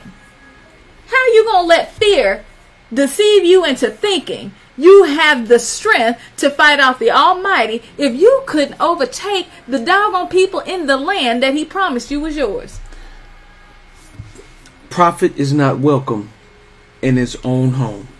It is oftentimes those who you love or you know look at you and don't look at you as being credible enough to speak life into them or lead them, because they figure they know you. They know where you come from. They're looking with the natural eye versus the spiritual eye and listening but not hearing what the Father is saying. You too quick to want to take everybody's validation of you, and it's pulling and leading you all different ways. Father told the disciples about that. Be careful of the lechem. Don't eat of their bread, the Pharisees and Sadducees, because the bread is the word. And depending on how hungry you are, when you sprinkle a little yeast or man-made doctrine or other people's doctrine idea in it, it's no longer Abba Yah's Torah. It's no longer his instruction. You're now operating in a new Torah. You're operating in a new law and instruction, and it will cause you to get off track from what Father has called you to be. It's very dangerous to listen to any and everybody, because any and everybody cannot speak into your life. That's why Father says, try the Ruah by the Ruah. Try the Spirit by the Spirit. But also, he says, no weapon formed against you shall prosper, and any tongue that rises against thee ye shall condemn. So what happens is, you by that evil report, you don't even say anything back. You sit here and listen to people tell you about your vision, about your promise, about your idea, even in good intentions. And sometimes it's the closest people to us. They tell you, you know, you've been trying to do this business for so long, and you're struggling in your finances. You got to go on out here, and you just need to let that go. It's been too long. And while they love you and they mean well, you sit back and you listen to it, and then you start to consider that maybe it is time to do something different. Maybe it is time to lay down the promise that the Father has given you. Now, y'all, this isn't a natural standpoint, but I'm gonna tell you, it didn't start natural. It started spiritual. And that's the part that we got to figure out. We got to remember, when it is a natural manifestation, it came from a spiritual output, a spiritual input. That is the essence of faith. See, when you take it into yourself, the outcome is going to be consistent with the promise. It's got to be consistent. It's got to work. How it works may not be what you take in your mind, but he said, I will do exceedingly abundantly above what you think, imagine, or ask. So the deposit, that measure of faith that he gives you, he's going to go far and exceedingly above what you can visualize, wrap your head around in that measure. But it ain't about the measure more than it is the process of what? Developing credibility and trustworthiness. And this is what this whole story was about for us. It was about not just a natural, but a spiritual promise that shows how time is supposed to develop a level of credibility and trustworthiness with the Father. So many of us, while we have been exposed to faith, we haven't operated in the fullness thereof. And what the Father will do for us is allow grace and mercy to be on the scene while we're struggling with the establishment of our faith, while we're struggling with the belief that he is and that he's a rewarder of those who diligently seek him, while we're struggling with the functions of faith. And then he says, you know what? I have shown you so much. I have given you so much. Now I have to push you to the other side of credibility and trustworthy. I need you to see that I can't trust you. I need you to see that you're not credible, because if you don't see it when I show you, you're going to continue to walk in this error, and you won't please me, and you won't get your grace is going to expire. Grace runs out, y'all. This mercy is only going to take you so far. And y'all got to understand that what faith puts us in is a position of discipline and obedience. So if you're not walking in discipline and obedience, you're really not walking in the fullness of your faith. And not only that, if you don't bring accountability and correction to it, it becomes rebellion. Woo. Which is how you get on the other side of faith to not having it. This is how you trick yourself into believing that you have faith and you don't. So when you get before him and he tells you to turn away from him for he never knew you, you're going to fire back with, didn't I do this, that, and the third? And he's going to say, turn away from me, you worker of iniquity. You weren't disciplined. You didn't follow my instruction. You just used my name. Come on. You just used my name. We are in a season where it is imperative that the righteous be separate from the wicked world. We can't look like them. We can't smell like them. We can't move like them. We can't behave like them. And faith is the essence of the Father that separates us by behavior, by smell, by sight, by credibility, and by trustworthiness. And you don't have those things. You don't have his essence. You don't have the fruit of the Spirit. I'm here to tell you right now that where we are is not because you couldn't have what he promised you. It's not because what he has for you is not coming. It's not because the enemy is winning. It's because he's showing you that you're not credible. He's showing you that you're not yet trustworthy. And he's showing you so that you can get this part right, because what is happening is time is winding on up. This ain't gonna be about no house no more. This is not gonna be about a car no more. This is not gonna be about these bills no more. This is gonna be about your ability to dwell amongst him just directly. This is gonna be about the inheritance in the promised place. This is gonna be about Yahushua HaMashiach returning and claiming his people as his own. And you look like the world, you smell like the world, you stink like the world, and you chose the world over him. He told us, he said, hold on, it's right here in my spirit, I gotta say it. He told us to not, it's with the what profits a man, there we go, to gain the whole world and lose his soul. Ooh, your soul is in your faith. Your essence of the Father is in your soul. And if the essence of the Father is not present in your faith, you have the idea without the works.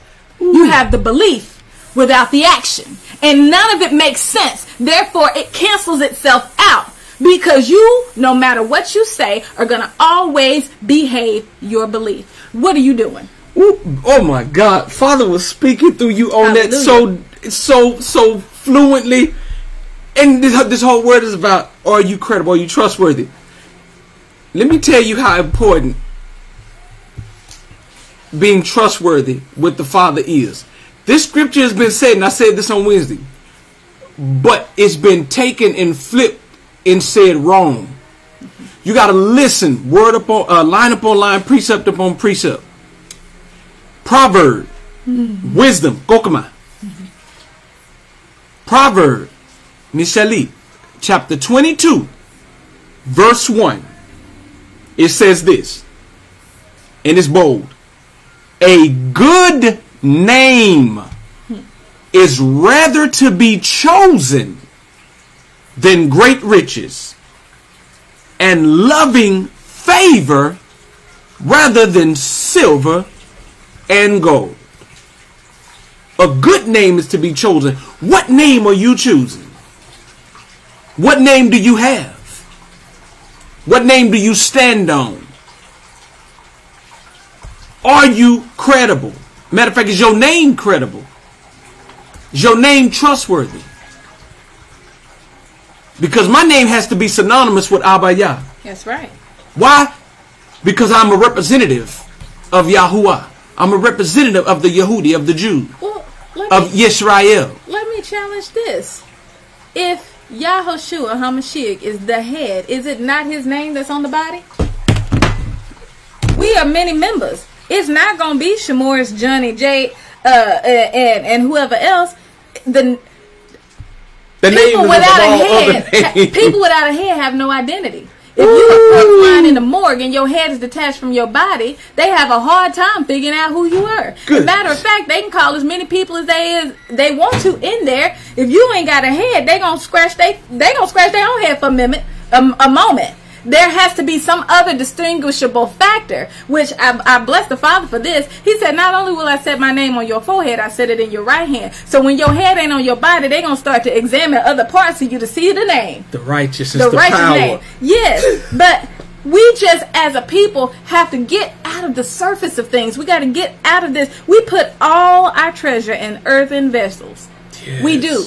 So when the world don't agree, something got to be wrong. Y'all, he said, wide is the gate. Wide is the path to hell. Narrow is the path to heaven. Narrow. It's not going to be popular. Some of you got to stop looking for people to validate you and walk in validation. Walk in validation. You are who he says you are. You are wonderfully made. You was all of what he said you was the minute you was born. It didn't matter if your mama died. It didn't matter if you was molested. It didn't matter if you came up through the horrors and the evils of this world. You always were who he said you were. You always are. And it is up to us to receive the goodness of the Father to the glory of the Father. Don't receive the goodness of the Father to the glory of the world, the glory of your own name. Your name ain't nothing. It ain't nothing.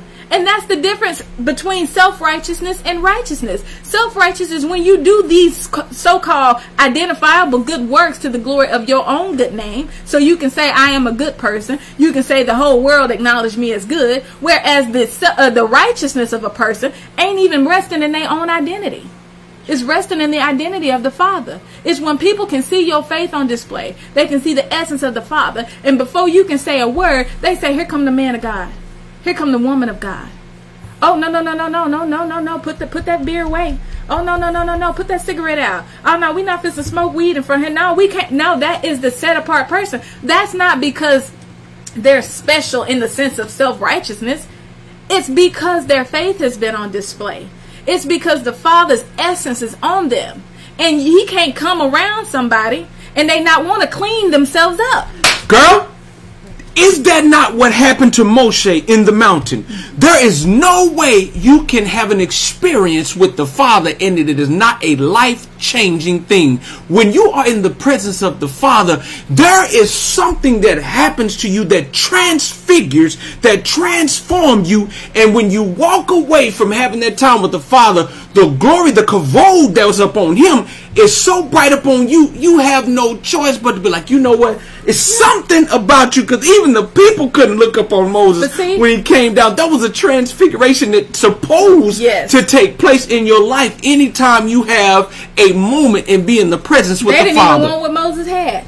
Man. They got scared of it. And the crazy thing about it is, oftentimes, the set apart people can see that as a form of rejection. When the truth of the matter is, you can't be on holy ground without your feet being bare. And most of them don't want to take their shoes off because their feet so doggone dirty, right? You don't want to clean up. It's not that you can't. You just will tell yourself, because you want to do this, you can't have this person around because you're not supposed to do this in front of them. And you don't want to clean up. And I'm not saying ShaMorris is somebody special. I'm not saying that at all. But if the essence of the Father is louder than my flesh, if the essence of the Father is you can see coming, you're gonna choose. Just like the doggone demon-possessed man did when Hamashiach came off the boat and onto the land. He was like, he couldn't even get away fast enough. Can I use me? Can I open up and use me in hopes that this will bless somebody? Y'all, there comes a time in your life where you have to choose whether you want the Father or whether you want the things of the world. I'm gonna open me up because I've dealt with this. And I'm at a point in my life where what you say about me, I could care less really, because you have no heaven or hell to put me in. What matters to me is the Father saying, well done, my good and faithful servant. I struggled with pornography hard. And it wasn't one of those things where it just instantly went away. Right. What made me have to choose is the fact that Apostle Coleman sat me down. He said, son, listen, I love you. But I love God more. I cannot allow you to teach the people because you're contaminated. And whatever you speak unto them, you spew the contamination on them. He said, son, I got to sit you down. You're going to have to choose whether you want the Father or whether you want this. And when he sat me down, y'all, I said this before. This is one of the greatest things that ever happened, because for the first time in my spiritual life with the Father, before I even woke up to what I am now, I was forced to make a decision. Choose you this day, life or death. So I had to go through the process because I knew there was a call on my life to become pastor, right?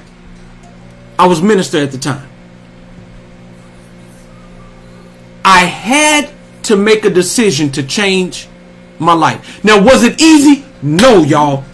That thing was a fight. It was a struggle because I allowed it in me for so long and it lay dormant that it was comfortable. Yeah.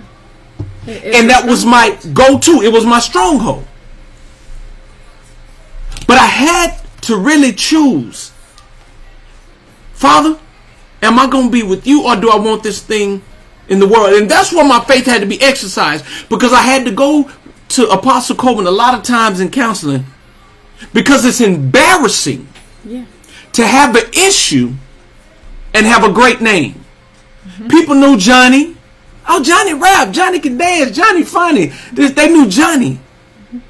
But they didn't know the dark side of Johnny.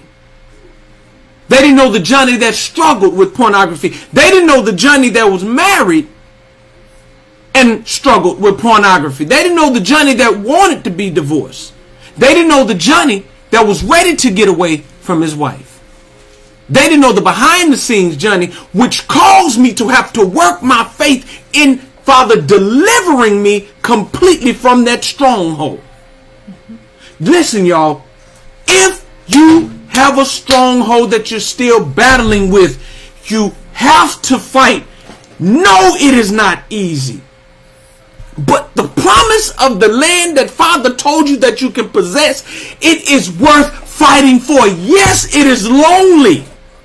Yes, you may get misunderstood. Yes, sometimes you're exposed and you got to fight back from being exposed, because now your name has been soiled.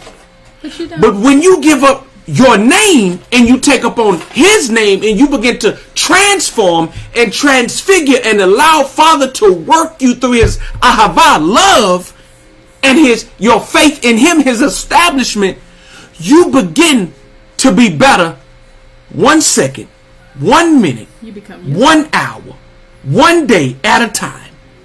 The transformation takes place until you no longer desire them things. Now listen, the enemy is always going to dig through your trash to see what he can get to help make you fall. There were times I stumbled and went back to it. And y'all, it did not feel good. And when you get to that point, well, looking back, remember we started out with this, well, looking back can cost you your life, spiritually or naturally, if you have never had the Father lift up off of you. It is a hurtful thing not to have the presence of Father, and you watching everybody else be able to worship and pray, and you're pretending just so you don't feel left out. It feels horrible, y'all. But the Father told me who I was. But I had to go through a delivering process. Had to go through a fighting process to possess the land, to possess who I am, to bring me out of Mitzrayim, who I am in him. Abba Yah develops you. But yes, it can be lonely, y'all. But it can be done. It's a timing. I tell people this all the time, while yet I am human and I have to go through it too, that the thing in between the time he speaks a promise to you and the time you get it, again, it's time, but that's called process. Process takes time. It's only a matter of time from your process to your promise. You have to go through the process to get to the promise. And many of us allow time to choke us out. We allow time to be the measurement of success in our lives. And the Father says, I am time. I'm so much time that I'm in your past, your present, and your future. I began a great work in you, and I am perfect to perform it. He starts talking to us in a sense of now. Like he told me, he said there are elements to your faith that you have to have. And I have to write stuff down because he gives it to me. He said the first thing is your belief. See, your belief is not for the outcome. Your belief is that he is, and that he is a rewarder of those who diligently seek him. So that means your belief doesn't exist if you don't seek him for it, and if you don't remember and believe that he is. There is no belief that can stand apart from those two things. That's the basis of your belief. The other thing that he gave me as a function is that your belief has to be established. It has to be resting on the word. It has to be wrapped and rooted in his word that supports that. Because his word does not return unto him void. And he told us there was no other name that he could swear upon, so he swore upon his own name. Right? Then also your faith pushes you to action. So it's not enough to just have belief and have it wrapped in a word if you're not going to do anything. Because he said, I called you to be doers of the word, not hearers of the word. Okay? Now, faith is always established in the now. Now faith is the substance of things hoped. It has to be present in the midst of your right now action. You can't go back and slap faith on yesterday. And you can't slap faith on tomorrow that technically is not promised to you. Faith has to be present now. That means you cannot waste an opportunity in the midst of your process to lay down your faith. It has to be there. You have to have a made up mind. That's a part of it being established. Is where it is no longer the thing that is tarrying in your heart. You're not being double-minded. You're not going back and forth on it. You establish this thing. You believe it so much so that now the action behind it is resting on the fact that it's a done deal. Not coulda, shoulda, woulda. Not what if. Not now that this is here, that changes. No. The Father says, I'm the same yesterday, today, and forevermore. Right? So now that you have established that the word that is wrapping around your belief is not going to fail you, you're going to move with confidence, you're going to move with peace, you're going to move with assurance, you're going to move without worry. These are the things that are essential to the element of faith as a believer. It's the separating thing. Because the world is going to go by what? What feels good. Jones, absolutely. It's going to go by what ministers to your emotions. Yeah. The Father don't care about your emotions. People got to understand that.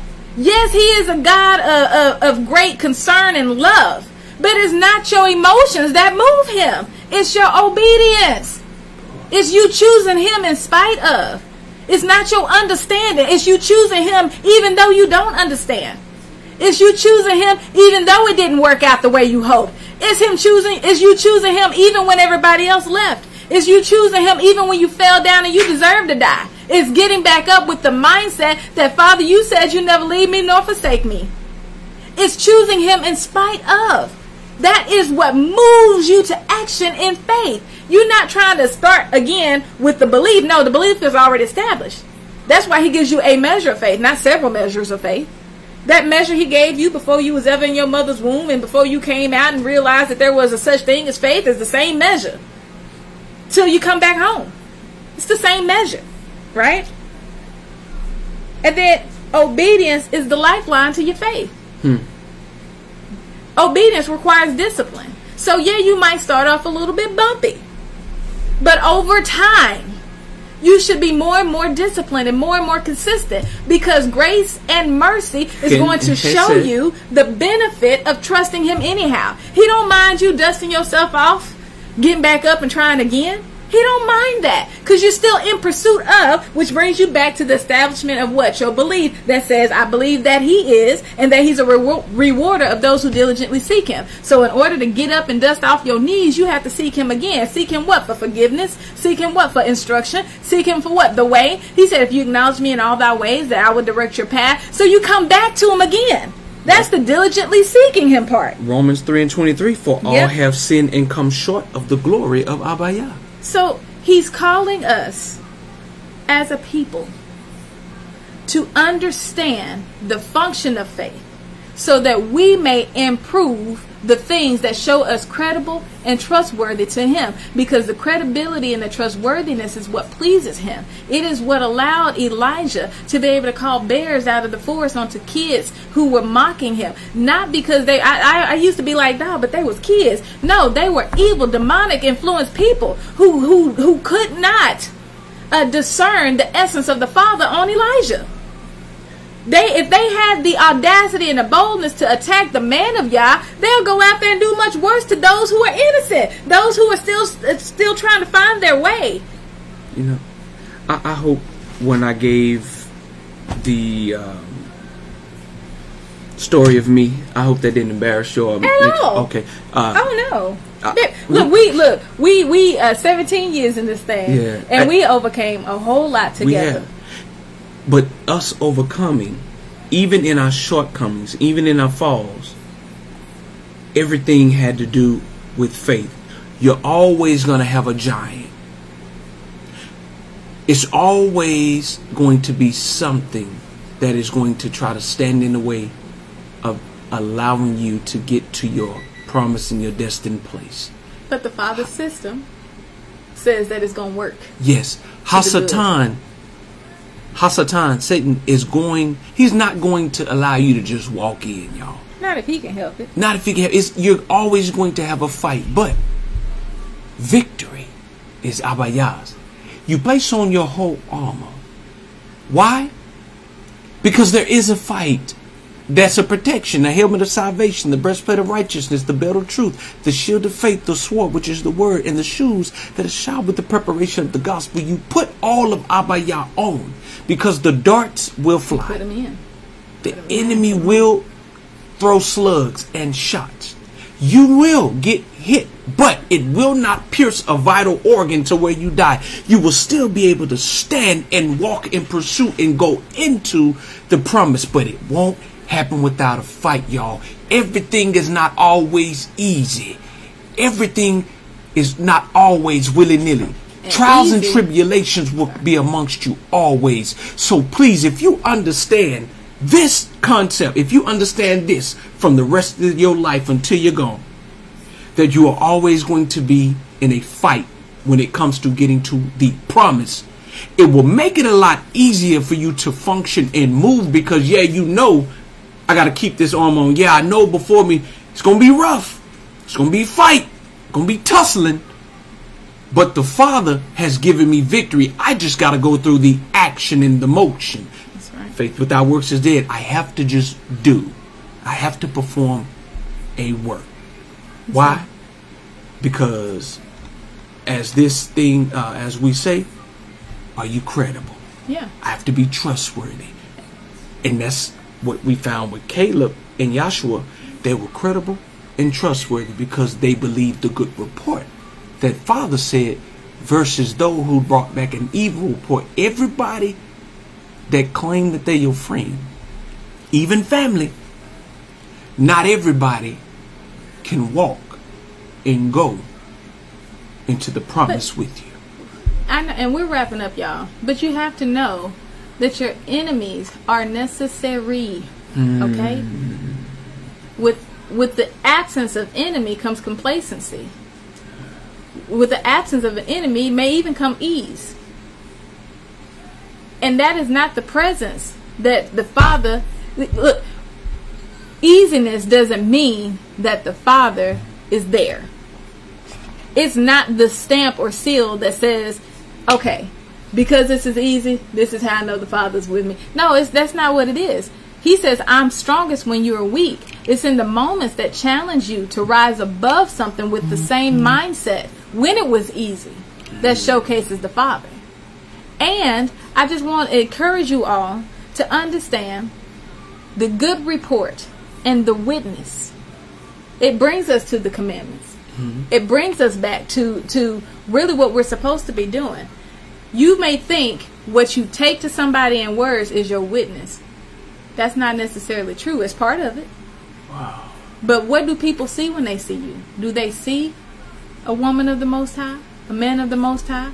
With faith in their feet? Or do they just hear you say these things and live another way? When they catch you outside the walls of your religious establishment or your church or your place of meeting, your kahel, the place where they expect you to look holy, how do you look? When you in a hurry, when you tired, when you had a rough day, are you still kind? Do you still have a word in your heart that you can give somebody who's hungry, who's looking for the Father, and you said that you abide in Him? That means that 24/7 they can come to you and they'll find Him. Now, I know that may seem like a tall order, but that's the discipline of our faith. It gets us there. It gets us there. And when we fail in those moments, we don't repent one way. We don't just cuss somebody out and then go back to the Father and say, I'm so sorry I did this. No, we realize that we had brought an evil report on the witness of our lives when we cussed them out because we didn't allow them to see you. So we may go the extra mile to find that person if we can and say, I was so wrong for that. I was so wrong. I'm so sorry. I am human. But let me just tell you this. And you edify them with a word from the Most High that will equip them and empower them. Y'all, that's the walk. Right now, we have to master our faith walk because time is winding down. Take your faith expectations off earthen vessels. Get your treasures out of this world. Don't put it in that.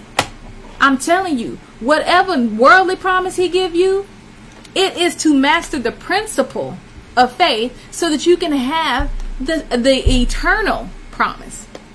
It works on both planes. But your hope, excitement, and love for Him should not be for a car, a house, riches, or wealth, or the notoriety from man. No. And stop being afraid to be in dark places. He is dispatching some of us there so that we may be a witness to those who've been crying for help. But we see the environment, and instead of shining bright, we adapt and conform like it's happening to us, when indeed it's just happening for us. We signed up for this when we said, Father, use me. Father, I just want to be used by you. Father, I just want to tell everybody about the goodness of you. I just want to witness you. When you went around and said, I'm elder so-and-so. When you went around and said, I'm pastor this, and I'm evangelist this, and I'm prophet or prophetess that. You signed up to be dispatched into these dark places where people could use a prophetess, where people could use a pastor, where people could use an evangelist, where people can use all that you said that you were. And the minute you get in the environment, instead of being an ambassador and bringing the kingdom of heaven along, you fold. And you start saying, woe is me, why is this happening to me? This ain't happening to you. This is happening for her. This is happening for him. This is happening because you said, I'll do it, Father, when you declared yourself as somebody He could use. Somebody credible and trustworthy, which means you have to have an element of faith. Do you remember that message? And I'm done here. Do you remember that message when I went, when we was at Pastor Walker, Living Waters, Pastor Walker and Lady Walker's church, and Father gave me that message? I can't remember what it was, but I asked the question. No, I made the statement that a lot of times we don't mean what we say. Right. We don't mean what we say. That's why because slow to speak, quick to listen. We don't mean what we say because when we say, Father, use me, we have to be tested and tried. We have to go through something, and then as soon as we start going through, we bow out. We don't understand. I'm not going into that, but it's because of that. Y'all, we love y'all. Father spoke to you. He spoke to you. That was awesome. Praise Him. Toda Rabbah for allowing the Father to use and you. And we got to keep speak. Going, y'all. Yeah, if something was said, y'all, on today that really spoke to your spirit, I'm going to ask that consider sowing a seed into the gate called Beautiful for what the Father has spoke to you. There was a scripture that, has really been misconstrued a lot, sowing sparingly and reaping sparingly, or sowing bountifully and reaping bountifully. If it's just one person and it's for you, you're sowing sparingly because, hey, it's just for me. I just need this little. Some people just want a little, so they spare a little, and that's what they get back in return. Some people sow bountifully, and they receive bountifully because they got something in place. So ain't nothing wrong with that. There's nothing wrong with that. But the misconception that you can sow sparingly and reap bountifully. There it is. Don't sow sparingly and expecting bountifully and then getting mad at Father, because we teach these things for emet, truth, not because we want your money. We have to teach you why Father commanded us to give. Give, and it shall be given unto you. Press down. He said, if you give just this, I'm going to take it. But not only that, I'm going to give it back to you. But I'm going to press this thing down. And I'm going to add a little more on to it. Because. So Father has always been about giving. I'm not jumping in this because I need you to take money. But I would ask you to consider giving unto the gate called Beautiful, as we are now going all in on online ministry. We want to make the online experience interactive, and we want to make the online experience engaging for y'all. So I reached out to a big brother of mine who is in media, who is phenomenal in media, and so we want to make this whole thing a wonderful experience, because I asked the Father for a community. And at that time I was thinking that, you know, the building wise, but when we online, we can reach more people. That is a community. So, you know, hey, we're going to take finances to build what we need. It's there. If you would like to sow to the Cash App, it's right there. If you would like to sow through Givelify, the information is right there. You know, consider giving unto the gate called Beautiful, whatever the Father has for you. You know what I mean? I'm going to play the song Milk and Honey while you talking. I also want to challenge you guys that as you are considering giving, give this way too. Share this feed. Yeah. Give this. We really want to reach more, especially on an online platform. We want to reach as many people as we can. Don't be ashamed to share the word. Yeah, we have Yud Hey Vav Hey in the background, which is the Hebrew name for Yahuwah. Don't let that deter you. Let that be a tool to witness, because the name is going to matter. It's going to matter. Behold the hand, behold the nail. And use that to witness, or use that to give people opportunity to get knowledge for themselves. I'm going to read some of the comments here. Hey, y'all, if y'all would like to join us on Bible study on Wednesdays, please let me know. You can inbox me or put it on here now. I want to make sure you got the link. Again, we've been giving out Hebrew homework. It teaches you how to read it, write it, and understand it. We don't just throw you in stuff without giving an understanding. Father told us to go line up on line, precept upon precept. Yes, we're different. We got out of religion. We just want to empower it, and we got into relationship and Torah. We ain't on no new doctrine. We ain't in no new religion. This is Torah. You can look this up. Torah means law, instruction. It means instruction. This is what the Father says. So we're teaching instructions of the Father. And yes, people may turn their back on you and say that you in a different clan, or you in this new religion, you in this crazy stuff. Listen, they will hate you for my name's sake. The Father already told us that. Yahuwah told us that. Yahusha told us that, okay? So I just want to give you, heads up. But we would love for you to join us through Bible study. We have it every Wednesday. We have prayer coming up this Wednesday. So we'll be praying. Let me know if you want to join it. I do want to send you the link to our Zoom and also Bible study. This is the same link. I want to send it to you. Catch you in. We're interactive. It ain't just a us talking thing. We all get on there and talk. We learn from each other. We're a community. Hey, baby, you in front of the camera. We learn. We're a community. We learn together. We receive from each other. Okay. It ain't just us always talking. We want to learn from y'all too. And so we love that. I want to read some of the comments here. Ms. Jones said, you said everything we deal with daily, and we should remain with Father always and be ready. That way we don't have to get ready. Yeah, you're right. If you stay ready, you don't have to get ready. Miss Cece been knowing me since I was a child, y'all, in Hollywood Park. Miss Cece watched me grow up. She say, refill her. She talking about you. Said, God, refill her. She is speaking your instruction to us. She is speaking without stuttering and without apprehension. It flowed forth like the crystal waters of the river. It touched us, strengthened us, encouraged us, and challenged us. Thank you, Yahuwah. Let's see. Hallelujah. It says, all praises to the Most High. Thank you, Yahuwah, for love. So much more. Oh man, Todayah, Miss Cece, Todayah. Love you all. Praise the Father. She said, "Thank you for the Cobrats who are not afraid to share this gospel." We sharing the Besora, man. Hey, this is what the Father does. He speaks. You want to put it on something? You want to speak?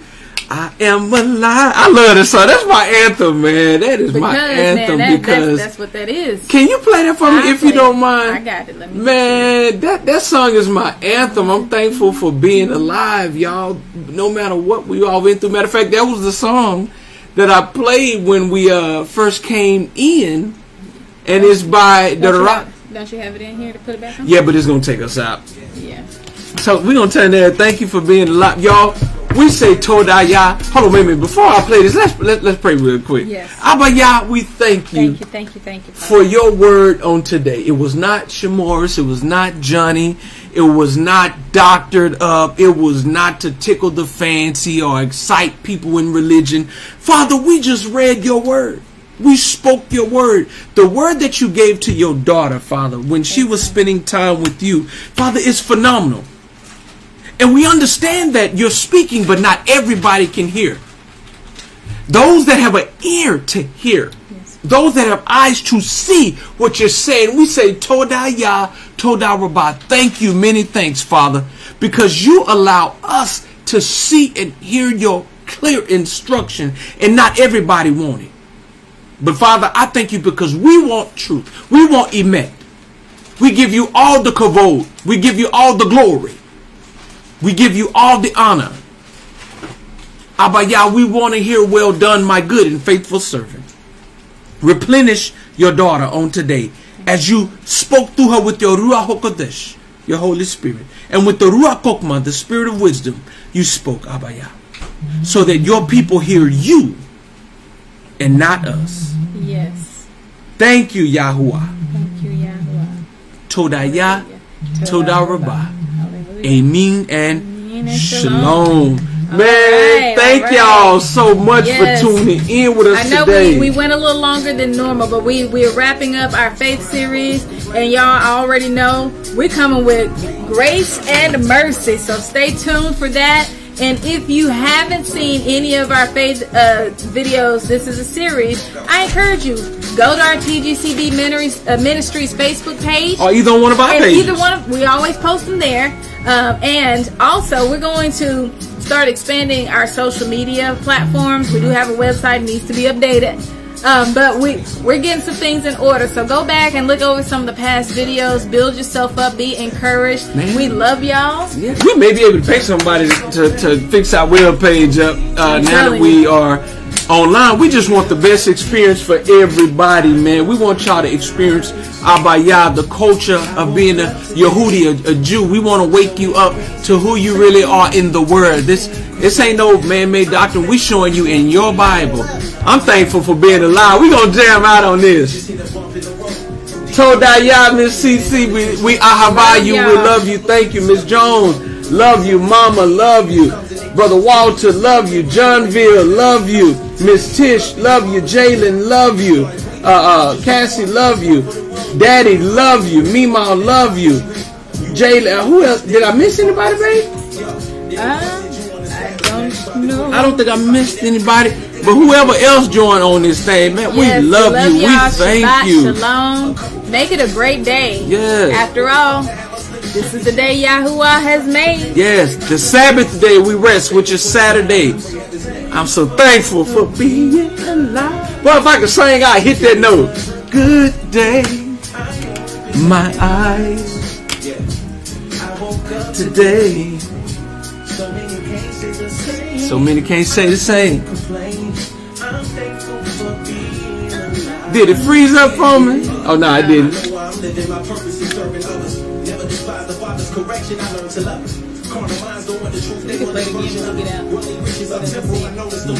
Yeah.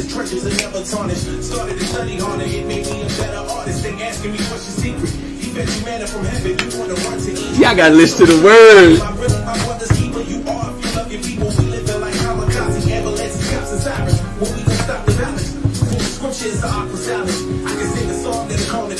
Don't just talk about it, we walk about it. The covenant, our fathers forgot it. We remember now it's a door for the sheep to enter. Believe in Christ and you gonna be saved. I'ma keep it simple. Get that Holy Spirit in you. Thankful.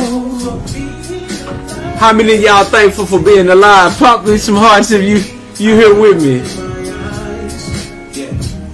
There we go. They're pumping them hearts. You so thankful. Yeah. It could be worse. So thankful, Abba Yah. Boy, I almost started flowing for a second. I want to. One day I'm just going to bust out and just start rapping, freestyling on them. Yeah. So many can't say the same. Shout out to Lady Coleman. Let Ministries. Yes, love Lady my Cheryl shirt. Coleman. Woo. So thankful for being alive, Australia. Yeah. Love y'all. Love y'all. Love y'all. Have a magnificent. What's up? What's up? You trying to play the game? What'd you play that time? Oh, the video? Yeah. Love y'all. We gonna let this thing play out. Have an awesome, awesome day.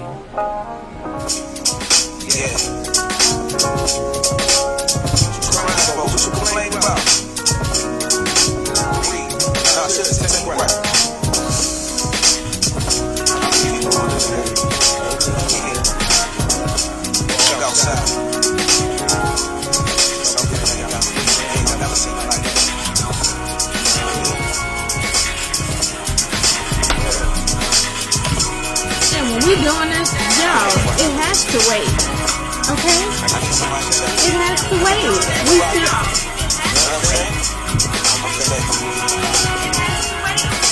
I am so thankful for being alive. Today was a good day. I opened my eyes. Yeah. I woke up today. So many can't say the same. I can't complain. Yeah. I'm thankful for being alive. Yeah. Don't quit, you just hit a bump in the road. You detoured when you thought you had it under control. Whether you winning or losing, you stuck with your soul. Focus on eternity, happiness comes and it goes. Praying you'll see a miracle when they right under your nose. Today you woke up and your heart was beating, and you started breathing. Just for you, I made this one for the road, this for the car when you want.